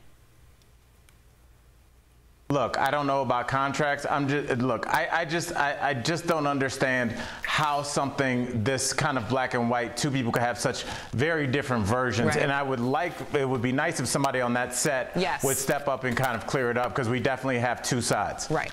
Yeah, you never know. Okay, so Ariana Grande is a married woman, you guys. So Ariana, she's 27, married 25-year-old real estate agent Dalton Gomez. They started dating in January of last year, got engaged in December, and spent most of the year together in quarantine at her LA home. According to her rep, the wedding was held at her English country home in Montecito near Santa Barbara with just 20 guests. She bought the home from Ellen DeGeneres last year for $6.7.5 million. And get this, it was built in the 1700s in England, taken apart, flown over to California in the 80s. That's bananas. I don't know. Being together with someone in lockdown is not normal, right? That's an anomaly. So I don't know if you should rush into marriage after just being with someone alone for a year, because you don't know how your relationship's going to be when the world opens up, in my opinion. Do you know how I met my wife? Right? But then you guys went to after you were in Big Brother. No, we stayed in there. I just got out. After you got out of Big Brother, you didn't right away get married. No, of course not. They are. They did. We're still in a lockdown. I'm trying to relate the story. I agree with you. Oh, you are? Okay. I don't know. I was just trying to take it somewhere. Great house. You totally shut it down. I understand what you're saying, Sam, and I can agree with you to a point. I do think that a lot of couples, especially when they're just like all in together, create this bubble for themselves anyway, and that could last for, I mean, I think my husband and I lived in a bubble for like, I think we might still be in a bubble. Y'all don't really see me here. But I think you create that protected space. So maybe they expedited getting to know each other and they're giving it a go. I mean, I think it's romantic. I don't know. I don't know about that. Yeah, I don't know, Al. I think, listen, they haven't been tempted by anything. They've been in this gorgeous mansion of a bubble. I get it. 2 people in an apartment. That's a pretty good test. Perhaps you succeed. That shows that you guys are great for one another. These are 2 people in a beautiful English cottage for a year, not being tested by the outside world. I think it's too soon. Or saying by their outside schedules. What happens when one of them is on a movie shoot for 6 months? What happens when that distance begins to grow? The real world is coming back and there's going to be responsibilities. Those responsibilities are going to pull on your time. I watched a ridiculous reality show called Love After Lockup. And there's people that were in jail. A lot of them dated each other in jail, and then they get out and things are different because now the whole world is opened up. And to a lesser extent, that's what's happening to a lot of people. So if you got together in COVID, you might want to see if you like each other post-COVID. That's my point. Do you think you would have married Jordan inside the Big Brother house? After 2 months? Yeah. Or let's say you were together for 6 months in there. Or would you wanted to go test the waters outside? You got to test the waters. But what are they supposed to do? Wait a little bit. You did. I just want to know if he sold her the house and then moved in. That's all I want to know. That's all Erica wants to know. I watch a lot of reality TV. Coming up on DBL, you know her from Clarissa Explains It All. Oh my gosh, there she is. Yup, Sabrina the Teenage Witch. I love her. Melissa Joan Hart is here live. We're throwing it back 90s style, and our DBL staff is working hard at home during the pandemic. We'll be right back. Closed captioning provided by... We've said it before and we'll say it again. Screen time for kids has gone way up during the pandemic, but now with lockdowns slowly lifting, experts say now is the good time to make some changes. Let's connect the dots. One of the many side effects of COVID-19 is children have had more screen time, whether it's because of online learning or parents needing to distract kids while working from home. Researchers say screen time increased 50%. And while we would love to think those kids were only using devices for educational purposes, that same research showed sites like YouTube and the gaming platform Roblox saw the biggest spikes in usage. Experts warn that the effects from this change will continue much longer for kids than it would for adults. That means there won't be as stark of a difference between their online and offline worlds, since kids have now learned to go online for everything from socializing to schoolwork. Screens have become a major part of their identity. So what can you do? Child behavior experts say now is the time to start weaning kids off the screens and reintroducing them to limits. But you can't just take the screen away, you have to replace it with something else. That means finding activities you feel comfortable doing with your child, going to a zoo, a park, something active that will engage them. And that could be good for the whole family.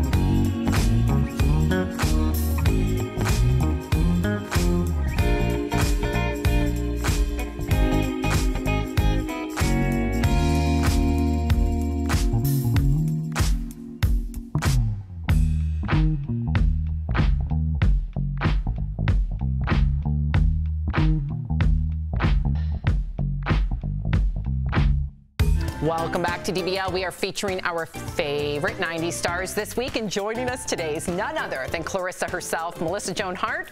But first, let's take a peek back at where it all started. Mom, don't you realize that if I don't watch TV, I won't be able to keep up with the cultural level of my peers? Clarissa, you know there is nothing on TV but an endless stream of the same sitcoms, game shows, and commercials. That's what I mean. Where else can I experience the vast wasteland that we call the 20th century? Where else can I get chewing gum for my eyes? And what about Johnny Depp? Oh my gosh, I never missed an episode. Melissa Joan Hart, welcome to DBL. Now, Clarissa Darling was hands down, in my opinion, growing up, the coolest teenager in the 90s. And also, I have to say, a very positive role model for young girls at the time. So 30 years later, who would Clarissa be today? Oh my goodness, that's such a good question. We've been asking that for a little while now, me and the showrunner, and we kind of disagree on where she might be. You know, I'd like to think that she would have a few cool kids that would be taken over for her. She, you know, all of us, we think we're cool, and then we grow up, and then we become moms and dads and grown-ups that are really uncool, at least in our kids' eyes. Right. So I think that, you know, at some point you got to acknowledge the fact that it's like you always think the next generation's music isn't as good, or their TV shows aren't as good, or their life isn't as good, or gas is too expensive, or milk is too expensive. So I think at some point she's got to cool out. So a lot of 90s shows are getting reboots now, Melissa. Is Clarissa on that list for reboots? You know, it was talked about, of course, because everybody's doing it. We went through some contracts with Nickelodeon and whatnot, but then the CEOs and whatnot, everything switched over at Nickelodeon. So it got lost in the woodwork, and we're not really sure where it is right now, but I don't think so. No. Could have got the hot scoop. Yeah, really, because Melissa, I have to tell you, so you followed me some time back on Twitter, and I had to call my childhood friend who we would talk every night before your show came on to tell her, like, you will never believe this. Like, we were so excited because we just loved you so much. So we have to talk about Sabrina the Teenage Witch, because I know we all faithfully watched it. I know me and my friends did. So let's take a quick look back at Melissa's Sabrina. No. But it's my belly button. It's our belly button. You can have it back when you turn 18. Don't tell me she still wants to hang keys off her navel. Okay, Daddy Funny. Now remove the bone. Remove the bone! I'm not going to school like this! Yep. So other than random talk, I don't even remember that episode.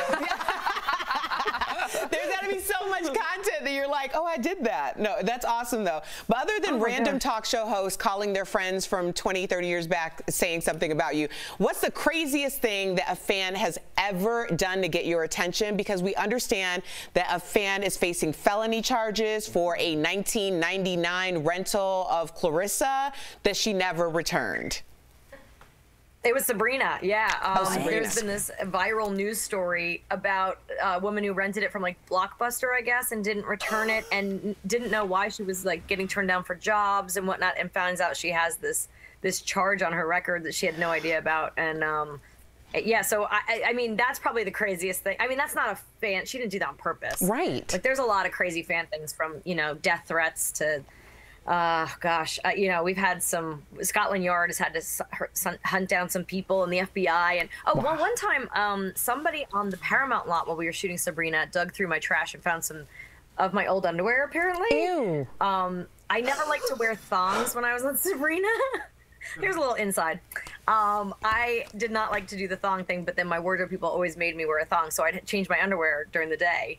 And I guess a pair ended up in the trash, and someone tried to sell it on eBay. So they called the guy in for an interview, I think, at Paramount, and then arrested him. Wow. So that was fun. We didn't get the reboot scoop, but we got that. That's gold. I have like my own like personal fandom question about Salem the cat. Because Salem was mechanical, did it ever like malfunction in the middle of a scene?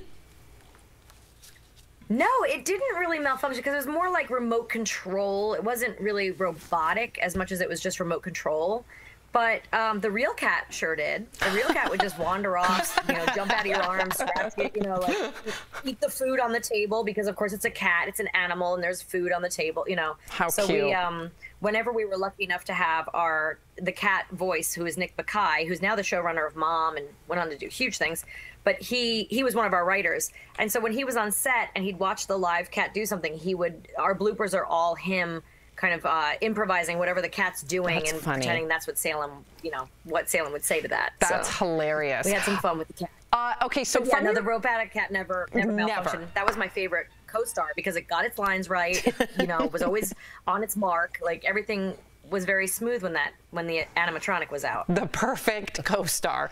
Now, from your cameo on Sabrina to the music video, or her cameo rather, on Sabrina to the music video Drive Me Crazy, you and Britney Spears were peers in the 90s, and you even mentioned that at that time you noticed how sheltered she was. So all these years later, and we've talked a lot about this on the show, advocating on her behalf and mental health and all of that. What's it like for you to see that she's still fighting those same battles? Yeah, it's kind of crazy. I mean, we spent a lot of time together back in like 99, 2000. I haven't kept in touch since. So I saw her in Vegas at her show a few years ago, but we had maybe 2 minutes to catch up. And I don't really know what's going on with her personally. Not sure if the Free Britney campaign is necessary. I've seen the documentary and it was heartbreaking. But yeah, at 17 years old, I could see that she was kind of drowning in it all. Just a lot of people around her, a lot to do, a lot on the schedule, and not being able to be a kid, and not being able to be social, and just everything was so timed out, from her workouts to her, endorsement deals to touring to music videos. It was a lot, and she was trying to find ways to break free a little bit, I feel like, but she was also a very responsible, work ethic driven person. So it's hard because I was able to find my fun time. Like I'd probably work 12, 14 hours a day, but then I had my weekends or I had my late nights where I would go to dance clubs, but I was able to sort of reel it in and be like, I'll go out for 1 hour, dance, and then go home and sort of let it out there. But also my people that I worked with really kept me safe, and they were a lot of fun to be around. So I had peers on set, and we're all still really close, whether it's the crew or the cast, we're all really close. We talk constantly. We hang out constantly. My hair, makeup, wardrobe people are on their way here to visit me in a few weeks because I just moved, and so they're coming to see me. And so we all stay really tight and really close. And I had them on set to kind of keep me sane. And I feel like she never really had that. So it breaks my heart. Melissa, you're a household name. I mean, everyone knows Melissa Joan Hart, and yet your name doesn't come up when we talk about child actors. You should get props for coming all the way up as a child actor to, you seem like a great person to me right now. So props to you for doing that. Thank you. That's why I had to write a book. Actually, it's not something I'm really proud of. The book. It tells some of my stories, but it's not very savvy. I didn't get really crafty with it. It's just me telling some stories because so many people were like, "How did you end up normal? Whatever normal is, right?" And how did you, basically that's saying, how did you not get so screwed up in Hollywood? How did you not end up doing drugs and being in the tabloids and stuff like that? And I just think I'm the oldest of 8 kids, and I felt a real sense of responsibility for them, for my parents, never wanting to disappoint people. Always learning, that if I didn't do my job, someone else would. So I had to have a good work ethic, and just having a real sense of responsibility, I think. You are the example. You are. Yep. DBL Nation, you cannot miss Melissa's newest holiday movie, Christmas in Tune, later this year on Lifetime. We cannot wait. Plus, even more during its annual It's a Wonderful Lifetime slate. Melissa Joan Hart, thank you so much for chatting with us and just being so transparent. We appreciate you. We'll be right back. Bye. Thank you so much.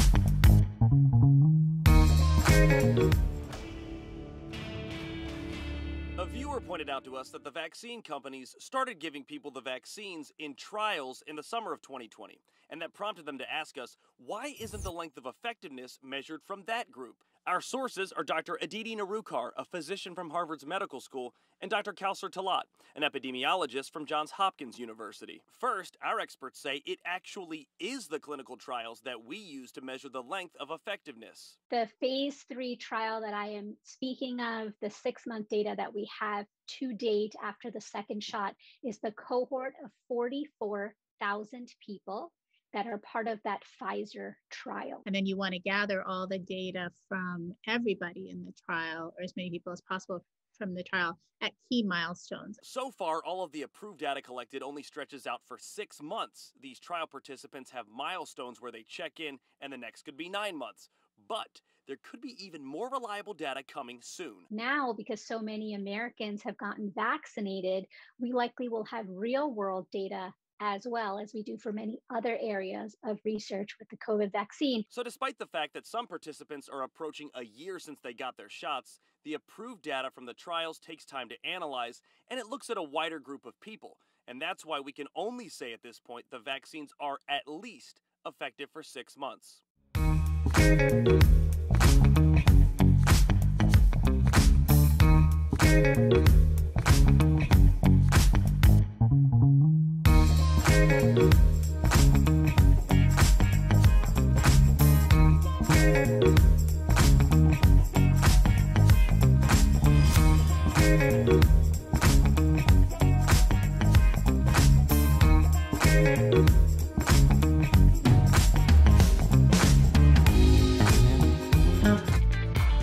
Welcome back to DBL. When it comes to your home insurance, having the right plan is so important. We're sharing some surprising things in today's Bang for Your Buck, presented by The Hartford. First, car theft. If your car is broken into and something is stolen, your homeowner's policy actually covers the loss, not your auto. Next, collectibles. If something is stolen from your home that is part of a set, your entire collection may be covered.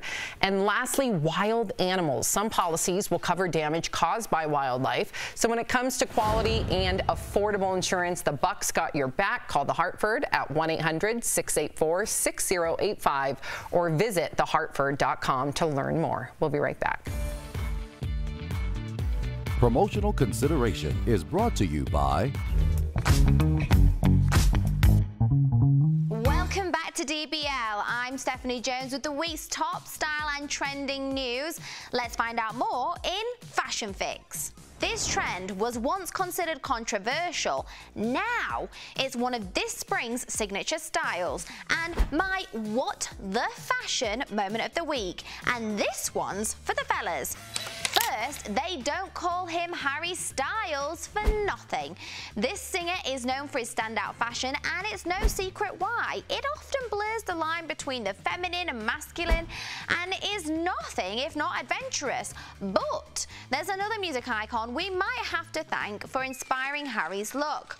None other than Mick Jagger, of course. From poofy outfits to statement blazers, sparkling accessories, ecru hats, and even pinstripes. It looks like Harry might have taken a page out of Mick's book from back in the 70s and taped it up in his closet. Whether we're singing Brown Sugar or Watermelon Sugar, true classics never go out of style. Next, we're visiting a trend that might have had some clutching their pearls a while back, but now we've opened up to it, if you know what I mean. This spring, we're letting it all hang out. Who needs to bother with closed buttons when you can bring your bra to the forefront of your outfit? From crochet bras to sheer and even sports bras, when paired appropriately with an open cardigan or blazer, it elevates the classic crop top to a whole new level of chic. You can also try it as a little peekaboo sticking out from a sheer top. And for the extra daring, try wearing a bra on top of a blouse. And finally, gentlemen, we have some questions about this trend, and you might too. For those of you with an interest in trading in those Levi's you've been wearing for 6 years, check out these wild styles of men's jeans, and they're not in short supply. We've got patterned, decorated, multicolored, textured, patchworked, and pockets. So many pockets. There's even a throwback to the 90s when ultra oversized jeans were a thing. Guys, why were they ever a thing? So, guys, if you want to feel like you've been styled by Willy Wonka, you'll have a leg up on this trend. That's it for your fashion fix, and I'll see you around next time.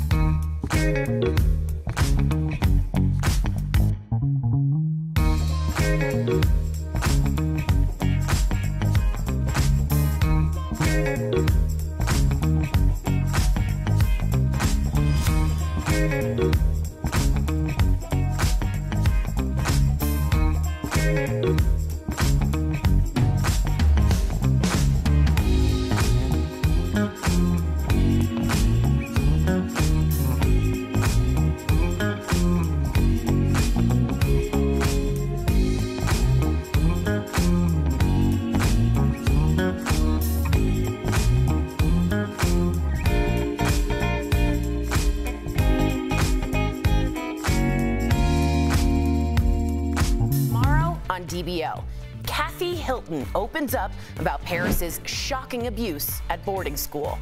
My heart almost stopped. It just shocked me that she wouldn't have said something sooner. Plus, Tom Arnold's family secrets we never knew about, his own sister dubbed the Queen of Meth. There's no way for it to go except prison or death. Wow. That's an all-new True Crime Chronicles right here on DBL. Wow, you cannot miss tomorrow. It's going to be a great day. We'll see you all tomorrow, same time, same place. Bye, guys.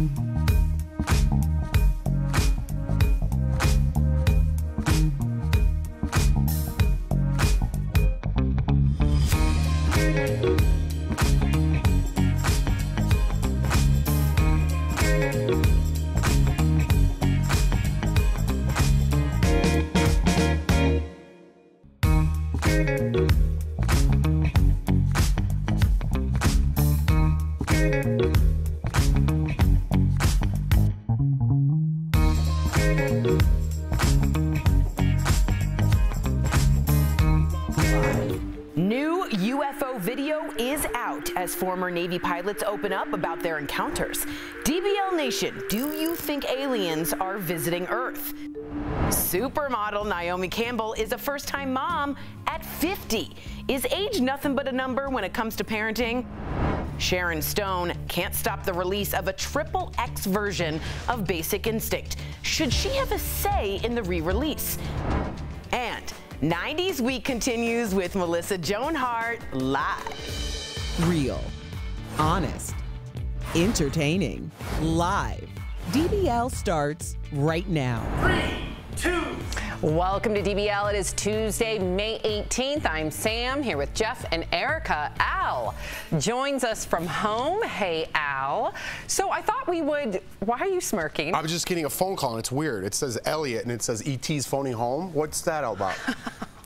Okay, this is my dress. But speaking of ET, and I do have a poll on my Instagram there. You can tell me if you like it or hate it. But speaking of ET, today I thought that we would kick things off talking about UFOs because if you're like me, you see it everywhere. It's on the news. You got Erica former presidents. I see you, Erica. Sorry, I is had it to a yay laugh. or nay? Is it before we get into UFOs? I like it. Okay. I would wear it, but it looks better on you. Yay for Erica, nay for Jeff. No, we gotta get Al's opinion. That's what I really Okay, want. and then we gotta get into the start UFOs. the show. Al, yay or nay on the dress? I just turned on the video feedback so I can see it, and I just want to say to our viewers, welcome to Ladybugs. That's adorable. You look like a playing card. You're my friend. I like it. All right, so now we got that out of the way. I'm glad. Okay. If you're like me, though, you've seen UFOs everywhere, on the news, former presidents talking about it. And what's astonishing to me, just a matter of what, a handful of years ago, people would snicker, or they would call you crazy if you said that you believed in UFOs or you somehow were a witness to a sighting. Well, now, because the government's involved, somehow it's been taken a lot more seriously. In fact, check out this new UFO footage taken by the U.S. Navy off the coast of Southern California in July of 2019. At one point, the UFO seems to enter the water, but no wreckage was found at the time. And even former presidents, as I said, are talking about UFOs and taking them seriously. So check out what Barack Obama said about it last night on James Corden. When I came into office, I asked, right? I was like, all right, is there the lab somewhere where we're keeping the alien specimens in spaceship? The answer was no. So what is true, and I'm actually being serious here, is that there's footage and records of objects in the skies that we don't know exactly what they are. People still take seriously trying to investigate and figure out what that is. Wow. So just because there are a lot of new UFO sightings, does it really mean that aliens are here, right? Do you think, and DBL Nation, chime in, do you think aliens are visiting the Earth? Erica, what do you think? I've always said that I'm not arrogant enough to believe that we are the only life form, or, you know, the life form that we know of is that's it. I think whatever is out there is really using us for entertainment. And that's why you should just live your best life and do what you need to do, because we are so tiny when it really comes, like we are so insignificant in the grand scheme of everything. I agree, but listen, I want to believe in aliens so bad, right? We don't know what these are exactly. They have no propulsion. We don't have this technology in the United States. At least we don't know that. My biggest fear is that this is Korea or Soviet Union or something like that. They have this technology and we don't. That's a problem as well. So would you rather have aliens here from another planet, or would you rather have perhaps one of our enemies having this awesome technology? See, here's the thing, Al. I don't know if I believe in UFOs, I believe in aliens. I don't believe that aliens are negative or an enemy, in my opinion. Obviously, E.T. If they're that evolved, Al, then they're going to be, in my opinion, more evolved spiritually. So I don't think they're using us for entertainment. Maybe they're here to help us. Or maybe they're here to take our planet's resources. I guess we'll find out. Sam, you know, honestly, I look at this as an opportunity to unveil my black presidents in movies theory. And that is in in Deep Impact, Morgan Freeman was the president. Then we had Chris Rock in Head of State. In The Fifth Element, we had Tiny Lister, who was Debo in Friday. We got used to seeing black presidents on TV. And then when Barack Obama came around, everybody's like, oh yeah, I've seen this before. I think that's what they're doing with the aliens. They're baby stepping us into this. Erica's laughing, but I'm with you. This is a disclosure. This is a trickle down of information. Yes. How many chances did Obama have a chance in that interview with Corden to say, absolutely not, this is ridiculous, why are we talking about this? Did you hear him say no one time? He's not a goofy conspiracy guy. Trickle down effect, that's what they're doing. They're slowly disclosing this information to us so we don't freak out. Final thought. Well, just to be clear, I wasn't laughing at Al because of what he said and I don't believe it. I'm just laughing at Al because it's very difficult not to laugh when Al talks. Oh, wow. Well, now Al's a funny guy. He's a comedian. I mean, come on. Okay. So you're laughing with him as opposed to at him. As with me, you're laughing at me. No, I get it. You got it. Okay. All right. Can you imagine being a first-time parent at 50? Naomi Campbell just announced she's a new mom with this photo on Instagram. Look at that. She says, a beautiful little blessing has chosen me to be her mother. So honored to have this gentle soul in my life. Naomi has talked about having kids in the past. In 2017, she told the British paper, quote, I think about having children all the time. But now with the way science is, I think I can do it when I want. So what do you think about Naomi waiting until 50 to be a new mom? And we don't know, you know, she hasn't disclosed if this was through surrogacy, IVF, naturally, we don't know. But what do you make of her being a mother at 50? I applaud her. I think that it was very difficult until about maybe even 5 years ago, I would say conservatively, for a woman over the age of even 35 to say, you know what, I'm going to wait until I'm really ready to become a mom, because there was so much backlash with people feeling like, oh, it's either the way that it's done traditionally or it's no way at all. And I think that sometimes you have priorities and you have other things that are happening in your life that don't allow you to do something in the time that you see fit. So she found her time, she found her window, and my husband actually sent me a text message this morning with the article, and he said, see, we have plenty of time. And I'm like, okay, well, I don't know we have plenty of time, but I mean, I do have another 10 years if I'm gonna wait until I'm 50. So I think the idea of having it all can look a lot of different ways. I think numbers are a lot different now. Look back to, remember All in the Family, remember Archie Bunker, Carol O'Connell? He was 47 when he started that show. 47, just look visually what Naomi Campbell looks like and then what Archie Bunker looks like. 50 is not 50 anymore, you know what I mean? So having a kid just age-wise now, we live a lot longer. You're in a lot different shape than you used to be. But not everybody, really quickly before we go, I just want to say this, not everybody has that privilege to spend the money on IVF, absolutely, if this is IVF, and or have help, because at 50 years old, first of all, at 40 years old, I'm really tired chasing after 2 little kids. Really tired, as opposed to a 24-year-old, a 30-year-old. I'm not saying that you shouldn't do it, go for it, but there is another side to this. If you don't have help, if you don't have resources, it's going to be a more nuanced decision, in my opinion. No, great point. Yeah. Oh, thank you, Jeff. No, it was. Wow. It was. It's affordability. He's on my side. Coming up on DBL. Not about the outfit. Go to my Instagram and weigh in, and at the end of the show, we'll decide, okay? We've pretty much made up our mind. We're talking to the leaders of the Women's March, you guys. Tamika Mallory, yes, her activism caught the eye of Beyonce herself, so how does that impact her message? Plus, a week of your favorite 90s sitcom stars continues with Melissa Joan Hart, the OG, Sabrina the Teenage Witch joins us live. And how short is too short when it comes to men's shorts?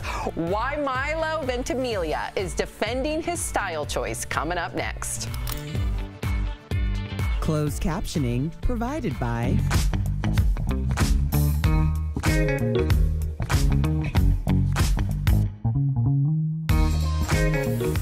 We've said it before and we'll say it again. Screen time for kids has gone way up during the pandemic, but now with lockdowns slowly lifting, experts say now is the good time to make some changes. Let's connect the dots. One of the many side effects of COVID-19 is children have had more screen time, whether it's because of online learning or parents needing to distract kids while working from home. Researchers say screen time increased 50%. And while we would love to think those kids were only using devices for educational purposes, that same research showed sites like YouTube and the gaming platform Roblox saw the biggest spikes in usage. Experts warn that the effects from this change will continue much longer for kids than it would for adults. That means there won't be as stark of a difference between their online and offline worlds, since kids have now learned to go online for everything from socializing to schoolwork. Screens have become a major part of their identity. So what can you do? Child behavior experts say now is the time to start weaning kids off the screens and reintroducing them to limits. But you can't just take the screen away, you have to replace it with something else. That means finding activities you feel comfortable doing with your child, going to a zoo, a park, something active that will engage them. And that could be good for the whole family.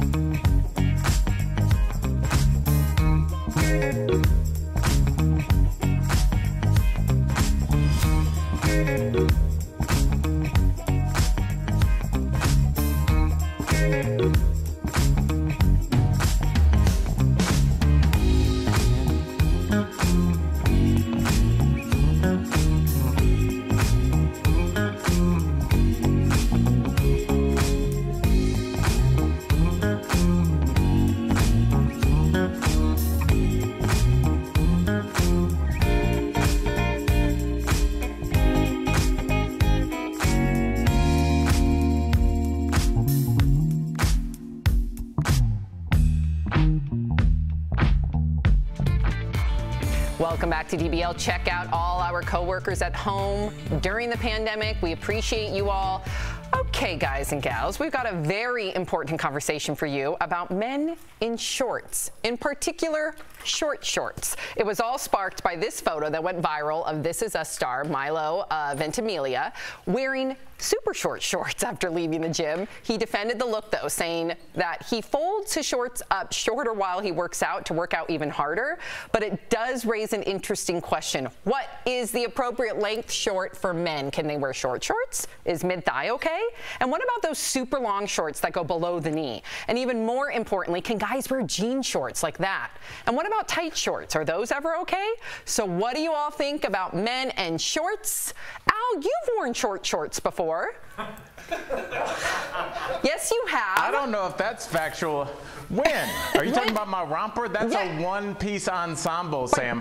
I don't wear shorts at all. I don't wear shorts, but I would say of the first clip that we showed, the first picture, I would wear the shorts kind of to the left. I think the ones in the middle look very health club. I haven't bought shorts since 1998. And the ones on the far right, the white ones look like what you would wear to like a backyard kind of function. So I think the ones on the you know, the highest ones are actually the ones that are most in style. Hold up, before you chime in, Jeff, producers, please at some point produce the photo of Al in the romper, because the bottom portion of that romper are shorts, and they're quite short. You look great in them, but they are short shorts. Yeah, they were. It's a romper. You looked fantastic. I'm down with the short shorts. Okay. I'm down with them. The style's changing. I think even like swim trunks, we were talking earlier, a lot of my swim trunks go down to my knees and I don't like it. You got to like get that style and bring them up a little bit for the summertime. A little bit more Euro. Yes. Well, I just think this is why the aliens are laughing at us, because we're having these conversations. Why are we trying to police what people are wearing? Now, you know, if this was a woman, we would not be having this conversation. And everybody's bodies are different. People have different styles, are different. Excuse me. It's not because of the sexism or the whatever. It's because of a style choice. And I think style choices should be respected. But Erica Cobb, if Anthony came down your beautiful stairs in your home in really short, tight jean shorts, you would say something. Here's the thing. We're talking about, Anthony isn't up on that screen, okay? He is at home wearing pants. If he's wearing something, maybe, I don't know. Are you sure about that? I'm not sure about that. He does Anthony in a robe. He does have a rule that's like, you know, the pants are where, home is where the pants aren't. No, I'm kidding.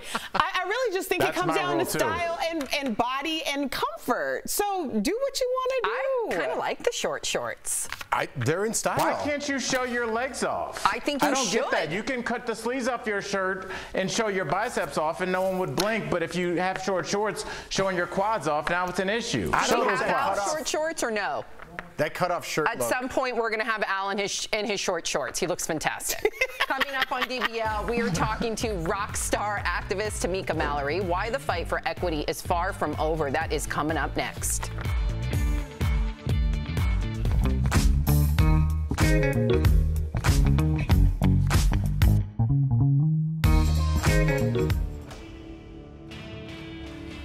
A viewer pointed out to us that the vaccine companies started giving people the vaccines in trials in the summer of 2020, and that prompted them to ask us, why isn't the length of effectiveness measured from that group? Our sources are Dr. Aditi Narukar, a physician from Harvard's Medical School, and Dr. Kausar Talat, an epidemiologist from Johns Hopkins University. First, our experts say it actually is the clinical trials that we use to measure the length of effectiveness. The phase 3 trial that I am speaking of, the 6-month data that we have to date after the second shot, is the cohort of 44,000 people that are part of that Pfizer trial. And then you want to gather all the data from everybody in the trial, or as many people as possible from the trial, at key milestones. So far, all of the approved data collected only stretches out for 6 months. These trial participants have milestones where they check in, and the next could be 9 months.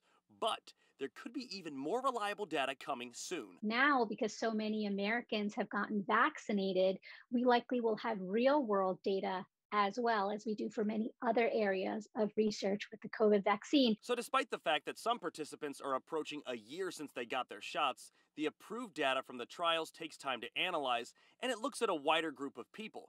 And that's why we can only say at this point the vaccines are at least effective for 6 months.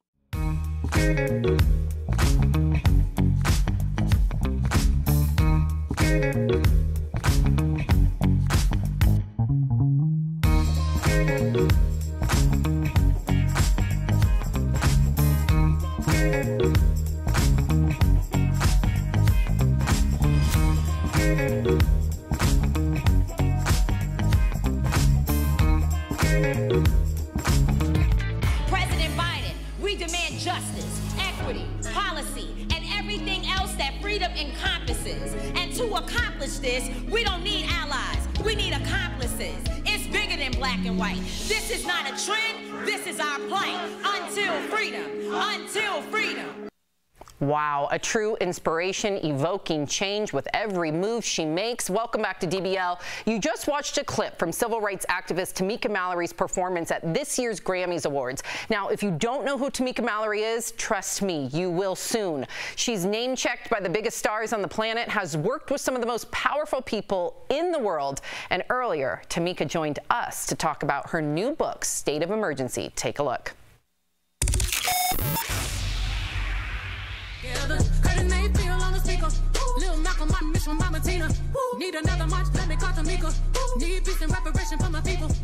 Tamika Mallory, welcome to DBL. Before we get to your amazing book, how does it feel to be recognized as a rock star activist? In fact, Beyonce name-checked you in a song. We all applaud you for all of your work.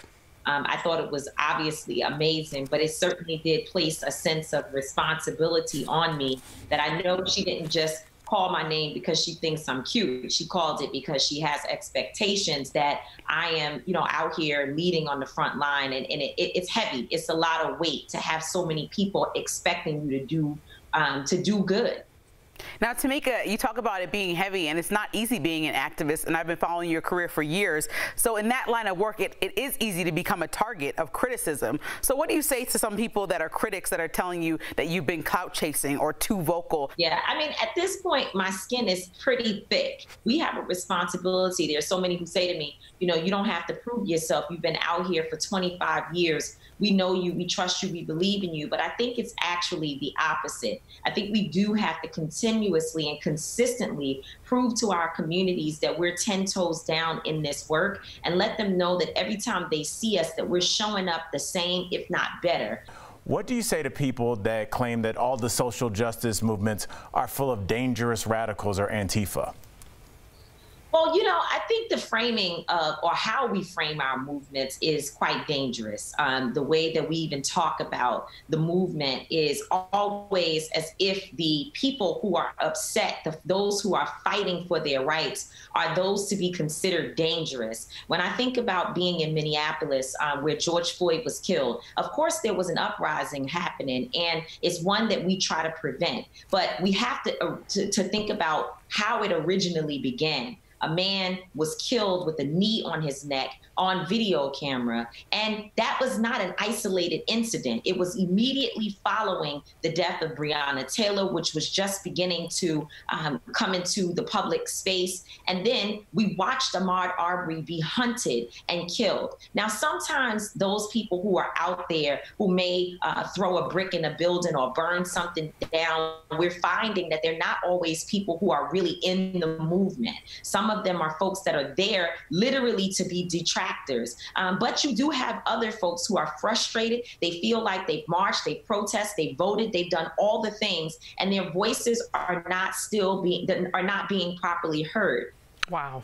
Tamika, I could listen to you speak all day, but you brought up George Floyd, and next week is the one-year anniversary of George Floyd's murder. May he rest in power.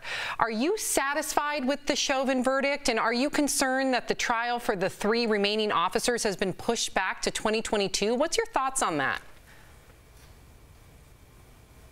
You know, so first of all, yes, we are satisfied, obviously, with the fact that there has been a conviction on 3 counts, very serious counts, and now we are waiting to see what the judge will do in terms of sentencing. And so it is definitely trauma, again, to have to wait for more time to go back into another trial where they will play the killing of George Floyd over and over and over again. I don't wish that on his family or any of us, because it certainly is causing PTSD.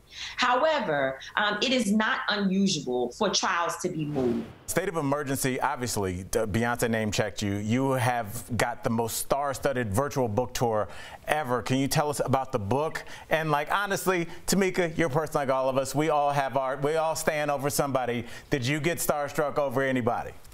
I'm starstruck about all the incredible people who are on my book tour. And I'm not even going to start naming them right now because I'll get in trouble if I forget someone. I will say that particularly to Raji P. Henson, to have her with me on this tour is incredible. And so TamikaDMallory.com, you can get the book. And when you purchase a ticket, you get a book and you get an experience where you can hear from some of the most incredible voices. And to be clear, it's not just star-studded. It's also star-studded in terms of activists and organizers and thought leaders who are on the ground. Thank you so much for chatting with us. It's been an absolute pleasure. It's been an honor. You're such an inspiration. State of Emergency is out now. Do not forget to pick up your copy. We appreciate you. We'll be right back. Promotional consideration is brought to you by... Welcome back to DBL. I'm Stephanie Jones with the week's top style and trending news. Let's find out more in Fashion Fix. This trend was once considered controversial. Now it's one of this spring's signature styles and my what the fashion moment of the week. And this one's for the fellas. First, they don't call him Harry Styles for nothing.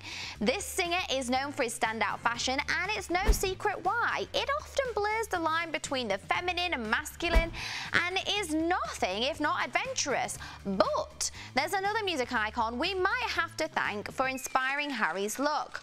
None other than Mick Jagger, of course. From poofy outfits to statement blazers, sparkling accessories, ecru hats, and even pinstripes. It looks like Harry might have taken a page out of Mick's book from back in the 70s and taped it up in his closet. Whether we're singing Brown Sugar or Watermelon Sugar, true classics never go out of style. Next, we're visiting a trend that might have had some clutching their pearls a while back, but now we've opened up to it, if you know what I mean. This spring, we're letting it all hang out. Who needs to bother with closed buttons when you can bring your bra to the forefront of your outfit? From crocheted bras to sheer and even sports bras, when paired appropriately with an open cardigan or blazer, it elevates the classic crop top to a whole new level of chic. You can also try it as a little peekaboo sticking out from a sheer top. And for the extra daring, try wearing a bra on top of a blouse. And finally, gentlemen, we have some questions about this trend, and you might too. For those of you with an interest in trading in those Levi's you've been wearing for 6 years, check out these wild styles of men's jeans, and they're not in short supply. We've got patterned, decorated, multicolored, textured, patchworked, and pockets. So many pockets. There's even a throwback to the 90s when ultra oversized jeans were a thing. Guys, why were they ever a thing? So, guys, if you want to feel like you've been styled by Willy Wonka, you'll have a leg up on this trend. That's it for your fashion fix, and I'll see you around next time.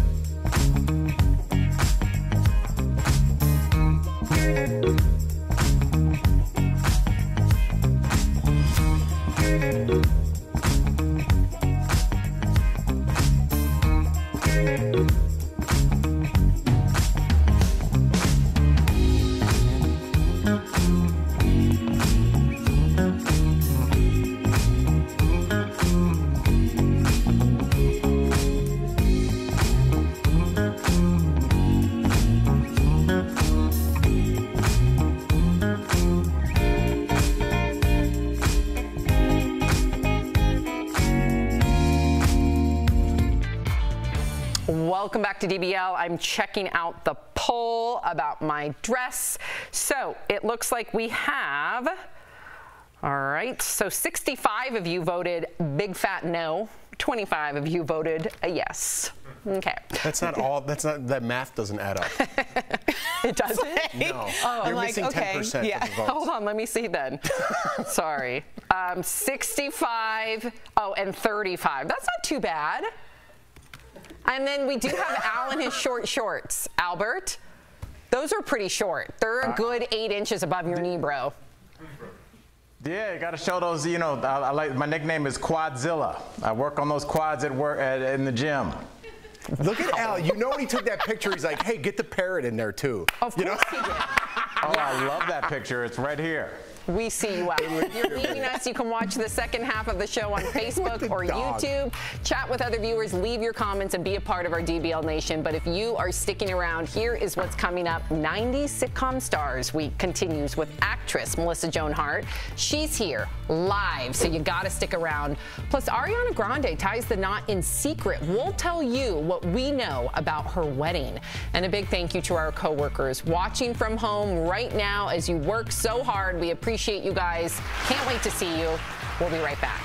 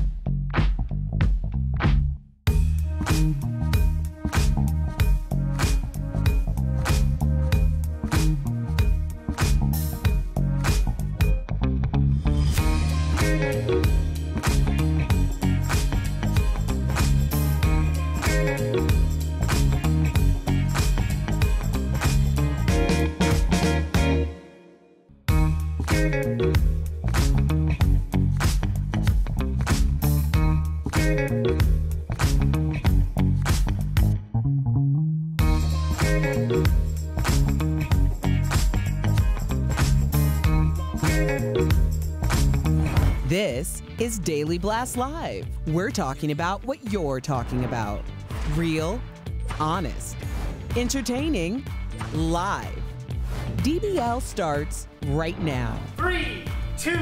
Thank you, Chris. Welcome to DBL. I'm Sam here with Jeff and Erica. Al joins us from home. Let's get right to it. Sharon Stone says she is not thrilled about the re-release of her film Basic Instinct. We all remember this infamous scene where Sharon uncrosses her legs while being questioned. But now she told an Australian TV show that the new version may be even more graphic. Watch. They've decided to release the director's XXX cut for the 30th anniversary. Yeah, your face is what my face looked like when I heard the news. Wow. In her recent memoir, Sharon said she was caught off guard and felt exploited when she saw how much the scene showed, and even slapped the director after watching a preview back then.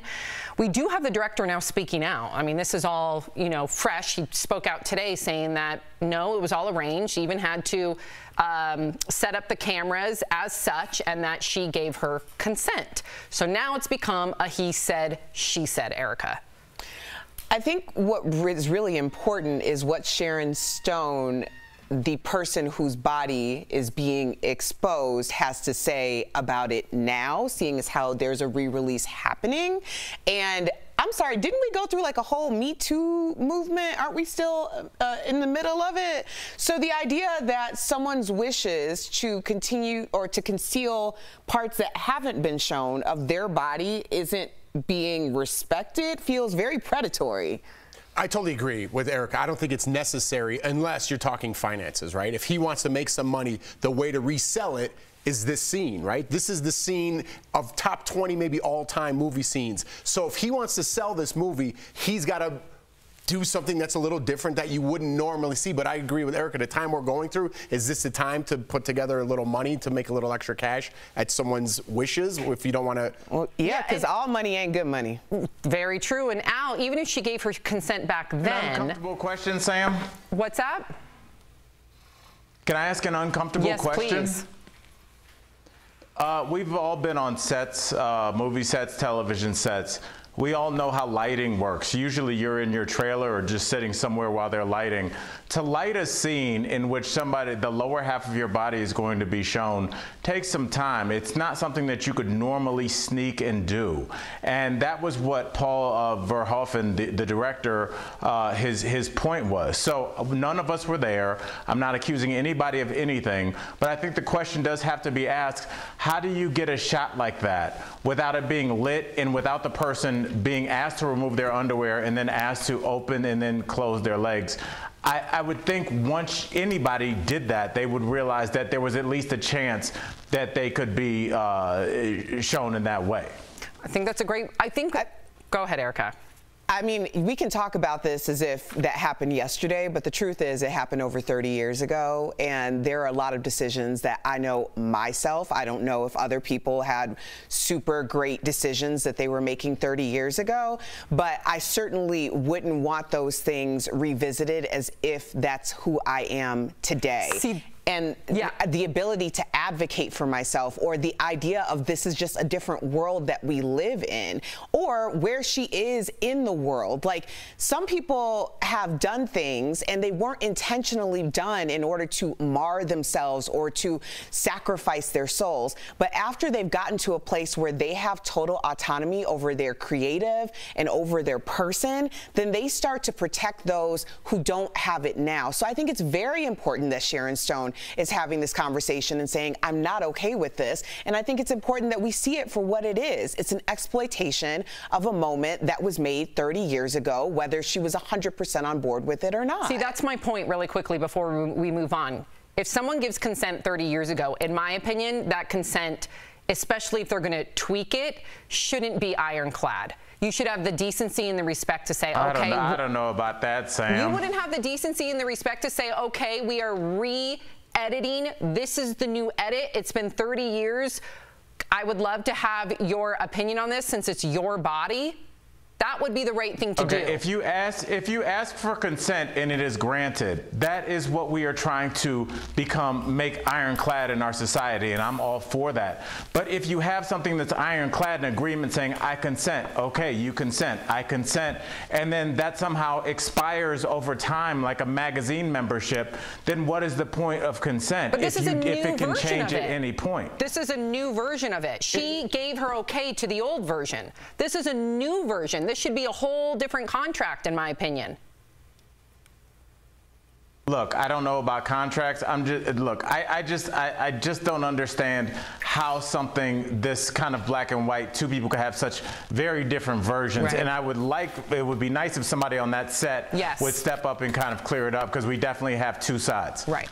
Yeah, you never know. Okay, so Ariana Grande is a married woman, you guys. So Ariana, she's 27, married 25-year-old real estate agent Dalton Gomez. They started dating in January of last year, got engaged in December, and spent most of the year together in quarantine at her LA home. According to her rep, the wedding was held at her English country home in Montecito near Santa Barbara with just 20 guests. She bought the home from Ellen DeGeneres last year for $6.7.5 million. And get this, it was built in the 1700s in England, taken apart, flown over to California in the 80s. That's bananas.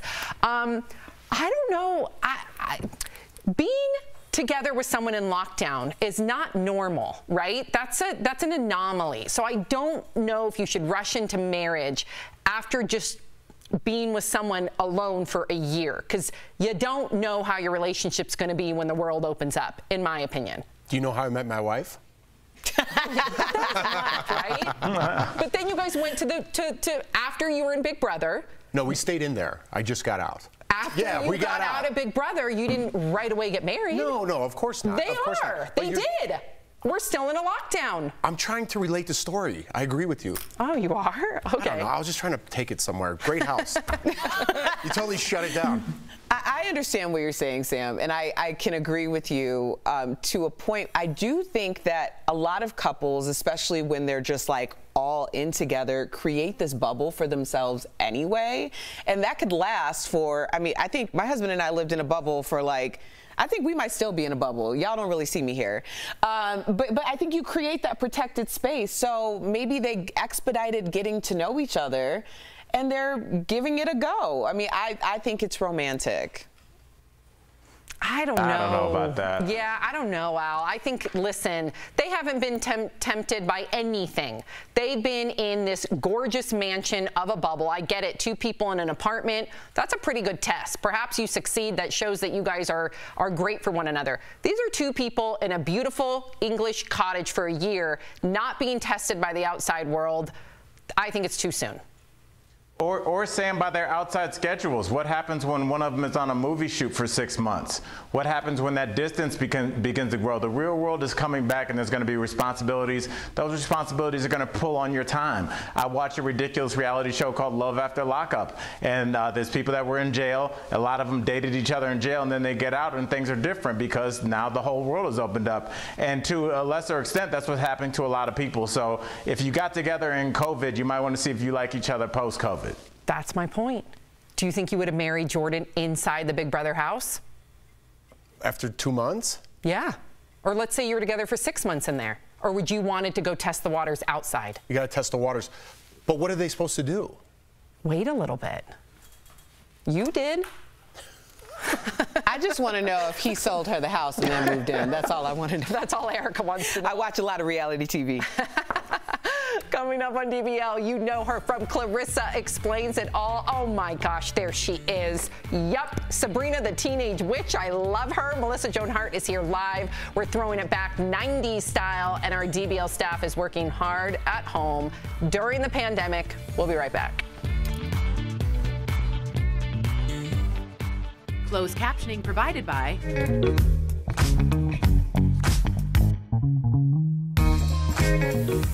We've said it before and we'll say it again. Screen time for kids has gone way up during the pandemic, but now with lockdowns slowly lifting, experts say now is the good time to make some changes. Let's connect the dots.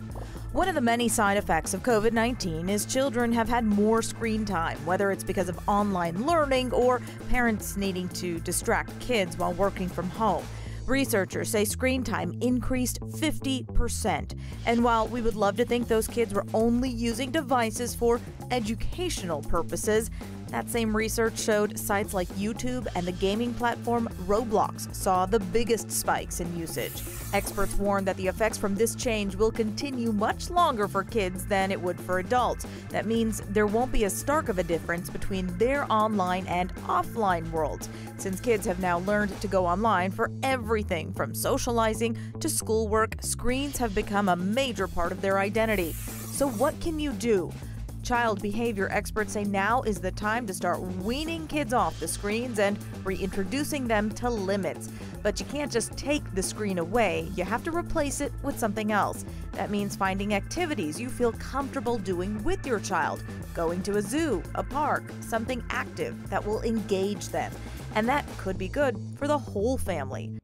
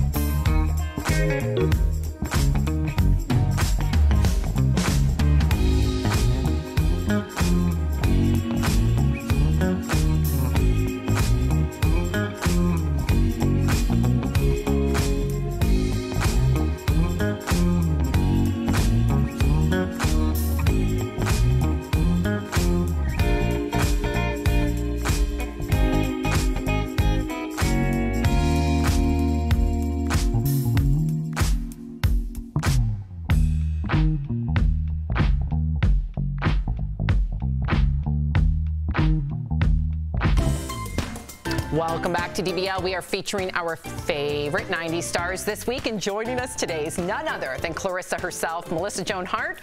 But first, let's take a peek back at where it all started. Mom, don't you realize that if I don't watch TV, I won't be able to keep up with the cultural level of my peers? Clarissa, you know there is nothing on TV but an endless stream of the same sitcoms, game shows, and commercials. That's what I mean. Where else can I experience the vast wasteland that we call the 20th century? Where else can I get chewing gum for my eyes? And what about Johnny Depp? Oh my gosh, I never missed an episode. Melissa Joan Hart, welcome to DBL. Now, Clarissa Darling was hands down, in my opinion, growing up, the coolest teenager in the 90s. And also, I have to say, a very positive role model for young girls at the time. So 30 years later, who would Clarissa be today? Oh my goodness, that's such a good question. We've been asking that for a little while now, me and the showrunner, and we kind of disagree on where she might be. You know, I'd like to think that she would have a few cool kids that would be taken over for her. She, you know, all of us, we think we're cool, and then we grow up, and then we become moms and dads and grown-ups that are really uncool, at least in our kids' eyes. Right.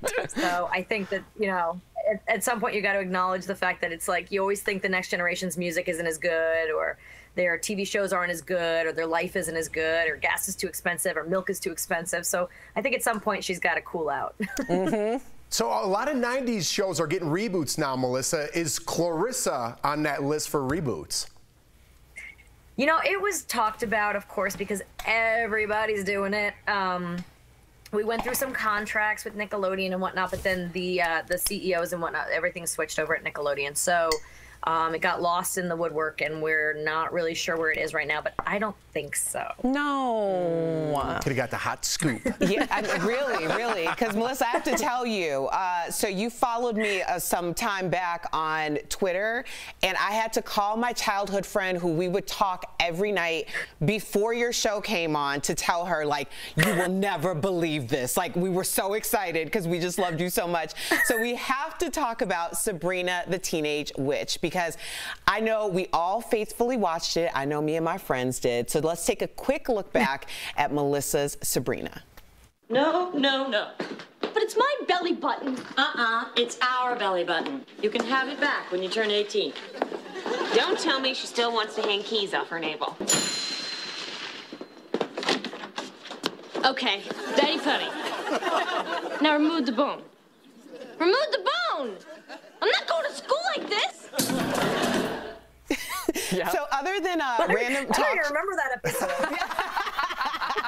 There's got to be so much content that you're like, oh, I did that. No, that's awesome, though. But other than random talk show hosts calling their friends from 20, 30 years back saying something about you, what's the craziest thing that a fan has ever done to get your attention? Because we understand that a fan is facing felony charges for a 1999 rental of Clarissa that she never returned. It was Sabrina, yeah. Sabrina. There's been this viral news story about a woman who rented it from like Blockbuster, I guess, and didn't return it and didn't know why she was like getting turned down for jobs and whatnot, and finds out she has this charge on her record that she had no idea about. And yeah, so I mean, that's probably the craziest thing. I mean, that's not a fan. She didn't do that on purpose. Right. Like, there's a lot of crazy fan things, from, you know, death threats to you know, we've had some, Scotland Yard has had to hunt down some people in the FBI. And well, one time, somebody on the Paramount lot while we were shooting Sabrina dug through my trash and found some of my old underwear, apparently. Ew. I never liked to wear thongs when I was on Sabrina. Here's a little inside. I did not like to do the thong thing, but then my wardrobe people always made me wear a thong, so I'd change my underwear during the day. And I guess a pair ended up in the trash, and someone tried to sell it on eBay. So they called the guy in for an interview, I think, at Paramount, and then arrested him. Wow. So that was fun. We didn't get the reboot scoop, but we got that. That's gold. I have like my own like personal fandom question about Salem the cat. Because Salem was mechanical, did it ever like malfunction in the middle of a scene? No, it didn't really malfunction because it was more like remote control. It wasn't really robotic as much as it was just remote control. But the real cat sure did. The real cat would just wander off, jump out of your arms, scratch it, like eat the food on the table because, of course, it's a cat, it's an animal, and there's food on the table, How so cute. we, whenever we were lucky enough to have the cat voice, who is Nick Bakay, who's now the showrunner of Mom and went on to do huge things, but he was one of our writers. And so when he was on set and he'd watch the live cat do something, our bloopers are all him kind of improvising whatever the cat's doing and pretending that's what Salem would say to that. That's hilarious. We had some fun with the cat. Okay, so from the robotic cat never malfunctioned. That was my favorite co-star because it got its lines right. Was always on its mark. Like everything was very smooth when the animatronic was out. The perfect co-star. Now, from your cameo on Sabrina to the music video, or her cameo rather, on Sabrina to the music video Drive Me Crazy, you and Britney Spears were peers in the 90s, and you even mentioned that at that time you noticed how sheltered she was. So all these years later, and we've talked a lot about this on the show, advocating on her behalf and mental health and all of that, what's it like for you to see that she's still fighting those same battles? Yeah, it's kind of crazy. I mean, we spent a lot of time together back in like 99, 2000. I haven't kept in touch since. So I saw her in Vegas at her show a few years ago, but we had maybe 2 minutes to catch up. And I don't really know what's going on with her personally. Not sure if the Free Britney campaign is necessary. I've seen the documentary and it was heartbreaking. But yeah, at 17 years old, I could see that she was kind of drowning in it all. Just a lot of people around her, a lot to do, a lot on the schedule, and not being able to be a kid, and not being able to be social, and just everything was so timed out, from her workouts to her, endorsement deals to touring to music videos. It was a lot, and she was trying to find ways to break free a little bit, I feel like, but she was also a very responsible, work ethic driven person. So it's hard because I was able to find my fun time. Like I'd probably work 12, 14 hours a day, but then I had my weekends or I had my late nights where I would go to dance clubs, but I was able to sort of reel it in and be like, I'll go out for 1 hour, dance, and then go home and sort of let it out there. But also my people that I worked with really kept me safe, and they were a lot of fun to be around. So I had peers on set, and we're all still really close, whether it's the crew or the cast, we're all really close. We talk constantly. We hang out constantly. My hair, makeup, wardrobe people are on their way here to visit me in a few weeks because I just moved, and so they're coming to see me. And so we all stay really tight and really close. And I had them on set to kind of keep me sane. And I feel like she never really had that. So it breaks my heart. Melissa, you're a household name. I mean, everyone knows Melissa Joan Hart, and yet your name doesn't come up when we talk about child actors. You should get props for coming all the way up as a child actor to, you seem like a great person to me right now. So props to you for doing that. Thank you. That's why I had to write a book. Actually, it's not something I'm really proud of. The book. It tells some of my stories, but it's not very savvy. I didn't get really crafty with it. It's just me telling some stories because so many people were like, "How did you end up normal?" Whatever normal is, right? And how did you, basically that's saying, how did you not get so screwed up in Hollywood? How did you not end up doing drugs and, being in the tabloids and stuff like that? And I just think I'm the oldest of 8 kids, and I felt a real sense of responsibility for them, for my parents, never wanting to disappoint people. Always learning, that if I didn't do my job, someone else would. So I had to have a good work ethic and just, having a real sense of responsibility, I think. You are the example. You are. Yep. DBL Nation, you cannot miss Melissa's newest holiday movie, Christmas in Tune, later this year on Lifetime. We cannot wait. Plus, even more during its annual It's a Wonderful Lifetime slate. Melissa Joan Hart, thank you so much for chatting with us and just being so transparent. We appreciate you. We'll be right back. Bye. Thank you so much.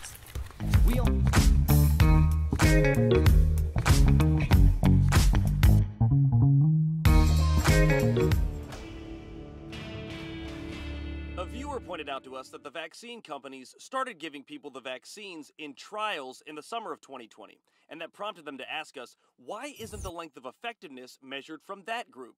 Our sources are Dr. Aditi Narukar, a physician from Harvard's Medical School, and Dr. Kausar Talat, an epidemiologist from Johns Hopkins University. First, our experts say it actually is the clinical trials that we use to measure the length of effectiveness. The phase 3 trial that I am speaking of, the 6-month data that we have to date after the second shot, is the cohort of 44,000 people. that are part of that Pfizer trial. And then you want to gather all the data from everybody in the trial, or as many people as possible from the trial, at key milestones. So far, all of the approved data collected only stretches out for 6 months. These trial participants have milestones where they check in, and the next could be 9 months. But there could be even more reliable data coming soon. Now, because so many Americans have gotten vaccinated, we likely will have real-world data as well as we do for many other areas of research with the COVID vaccine. So despite the fact that some participants are approaching a year since they got their shots, the approved data from the trials takes time to analyze, and it looks at a wider group of people. And that's why we can only say at this point the vaccines are at least effective for 6 months.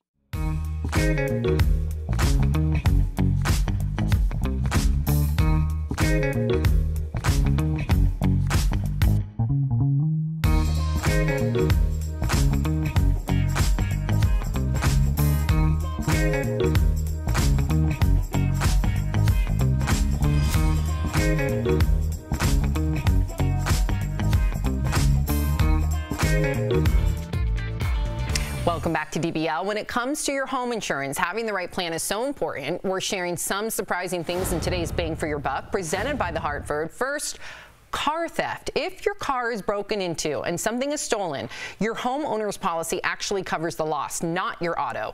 Next, collectibles. If something is stolen from your home that is part of a set, your entire collection may be covered. And lastly, wild animals. Some policies will cover damage caused by wildlife. So when it comes to quality and affordable insurance, the Buck's got your back. Call The Hartford at 1-800-684-6085 or visit thehartford.com to learn more. We'll be right back. Promotional consideration is brought to you by... Welcome back to DBL. I'm Stephanie Jones with the week's top style and trending news. Let's find out more in Fashion Fix. This trend was once considered controversial. Now it's one of this spring's signature styles and my what the fashion moment of the week. And this one's for the fellas. First, they don't call him Harry Styles for nothing. This singer is known for his standout fashion, and it's no secret why. It often blurs the line between the feminine and masculine and is nothing if not adventurous. But there's another music icon we might have to thank for inspiring Harry's look. None other than Mick Jagger, of course. From poofy outfits to statement blazers, sparkling accessories, ecru hats, and even pinstripes. It looks like Harry might have taken a page out of Mick's book from back in the 70s and taped it up in his closet. Whether we're singing Brown Sugar or Watermelon Sugar, true classics never go out of style. Next, we're visiting a trend that might have had some clutching their pearls a while back, but now we've opened up to it, if you know what I mean. This spring, we're letting it all hang out. Who needs to bother with closed buttons when you can bring your bra to the forefront of your outfit? From crochet bras to sheer and even sports bras, when paired appropriately with an open cardigan or blazer, it elevates the classic crop top to a whole new level of chic. You can also try it as a little peekaboo sticking out from a sheer top. And for the extra daring, try wearing a bra on top of a blouse. And finally, gentlemen, we have some questions about this trend, and you might too. For those of you with an interest in trading in those Levi's you've been wearing for 6 years, check out these wild styles of men's jeans, and they're not in short supply. We've got patterned, decorated, multicolored, textured, patchworked, and pockets. So many pockets. There's even a throwback to the 90s when ultra oversized jeans were a thing. Guys, why were they ever a thing? So, guys, if you want to feel like you've been styled by Willy Wonka, you'll have a leg up on this trend. That's it for your fashion fix, and I'll see you around next time.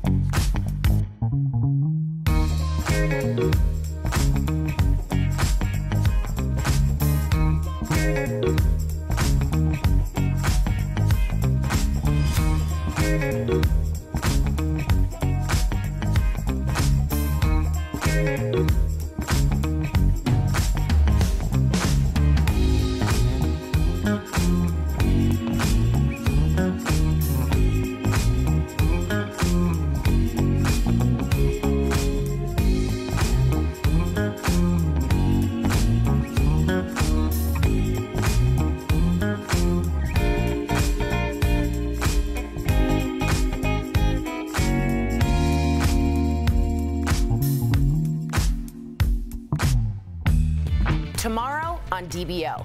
Kathy Hilton opens up about Paris's shocking abuse at boarding school. My heart almost stopped. It just shocked me that she wouldn't have said something sooner. Plus, Tom Arnold's family secrets we never knew about. His own sister dubbed the Queen of Meth. There's no way for it to go except prison or death. Wow. That's an all-new True Crime Chronicles right here on DBL. Wow, you cannot miss tomorrow. It's going to be a great day. We'll see you all tomorrow, same time, same place. Bye, guys.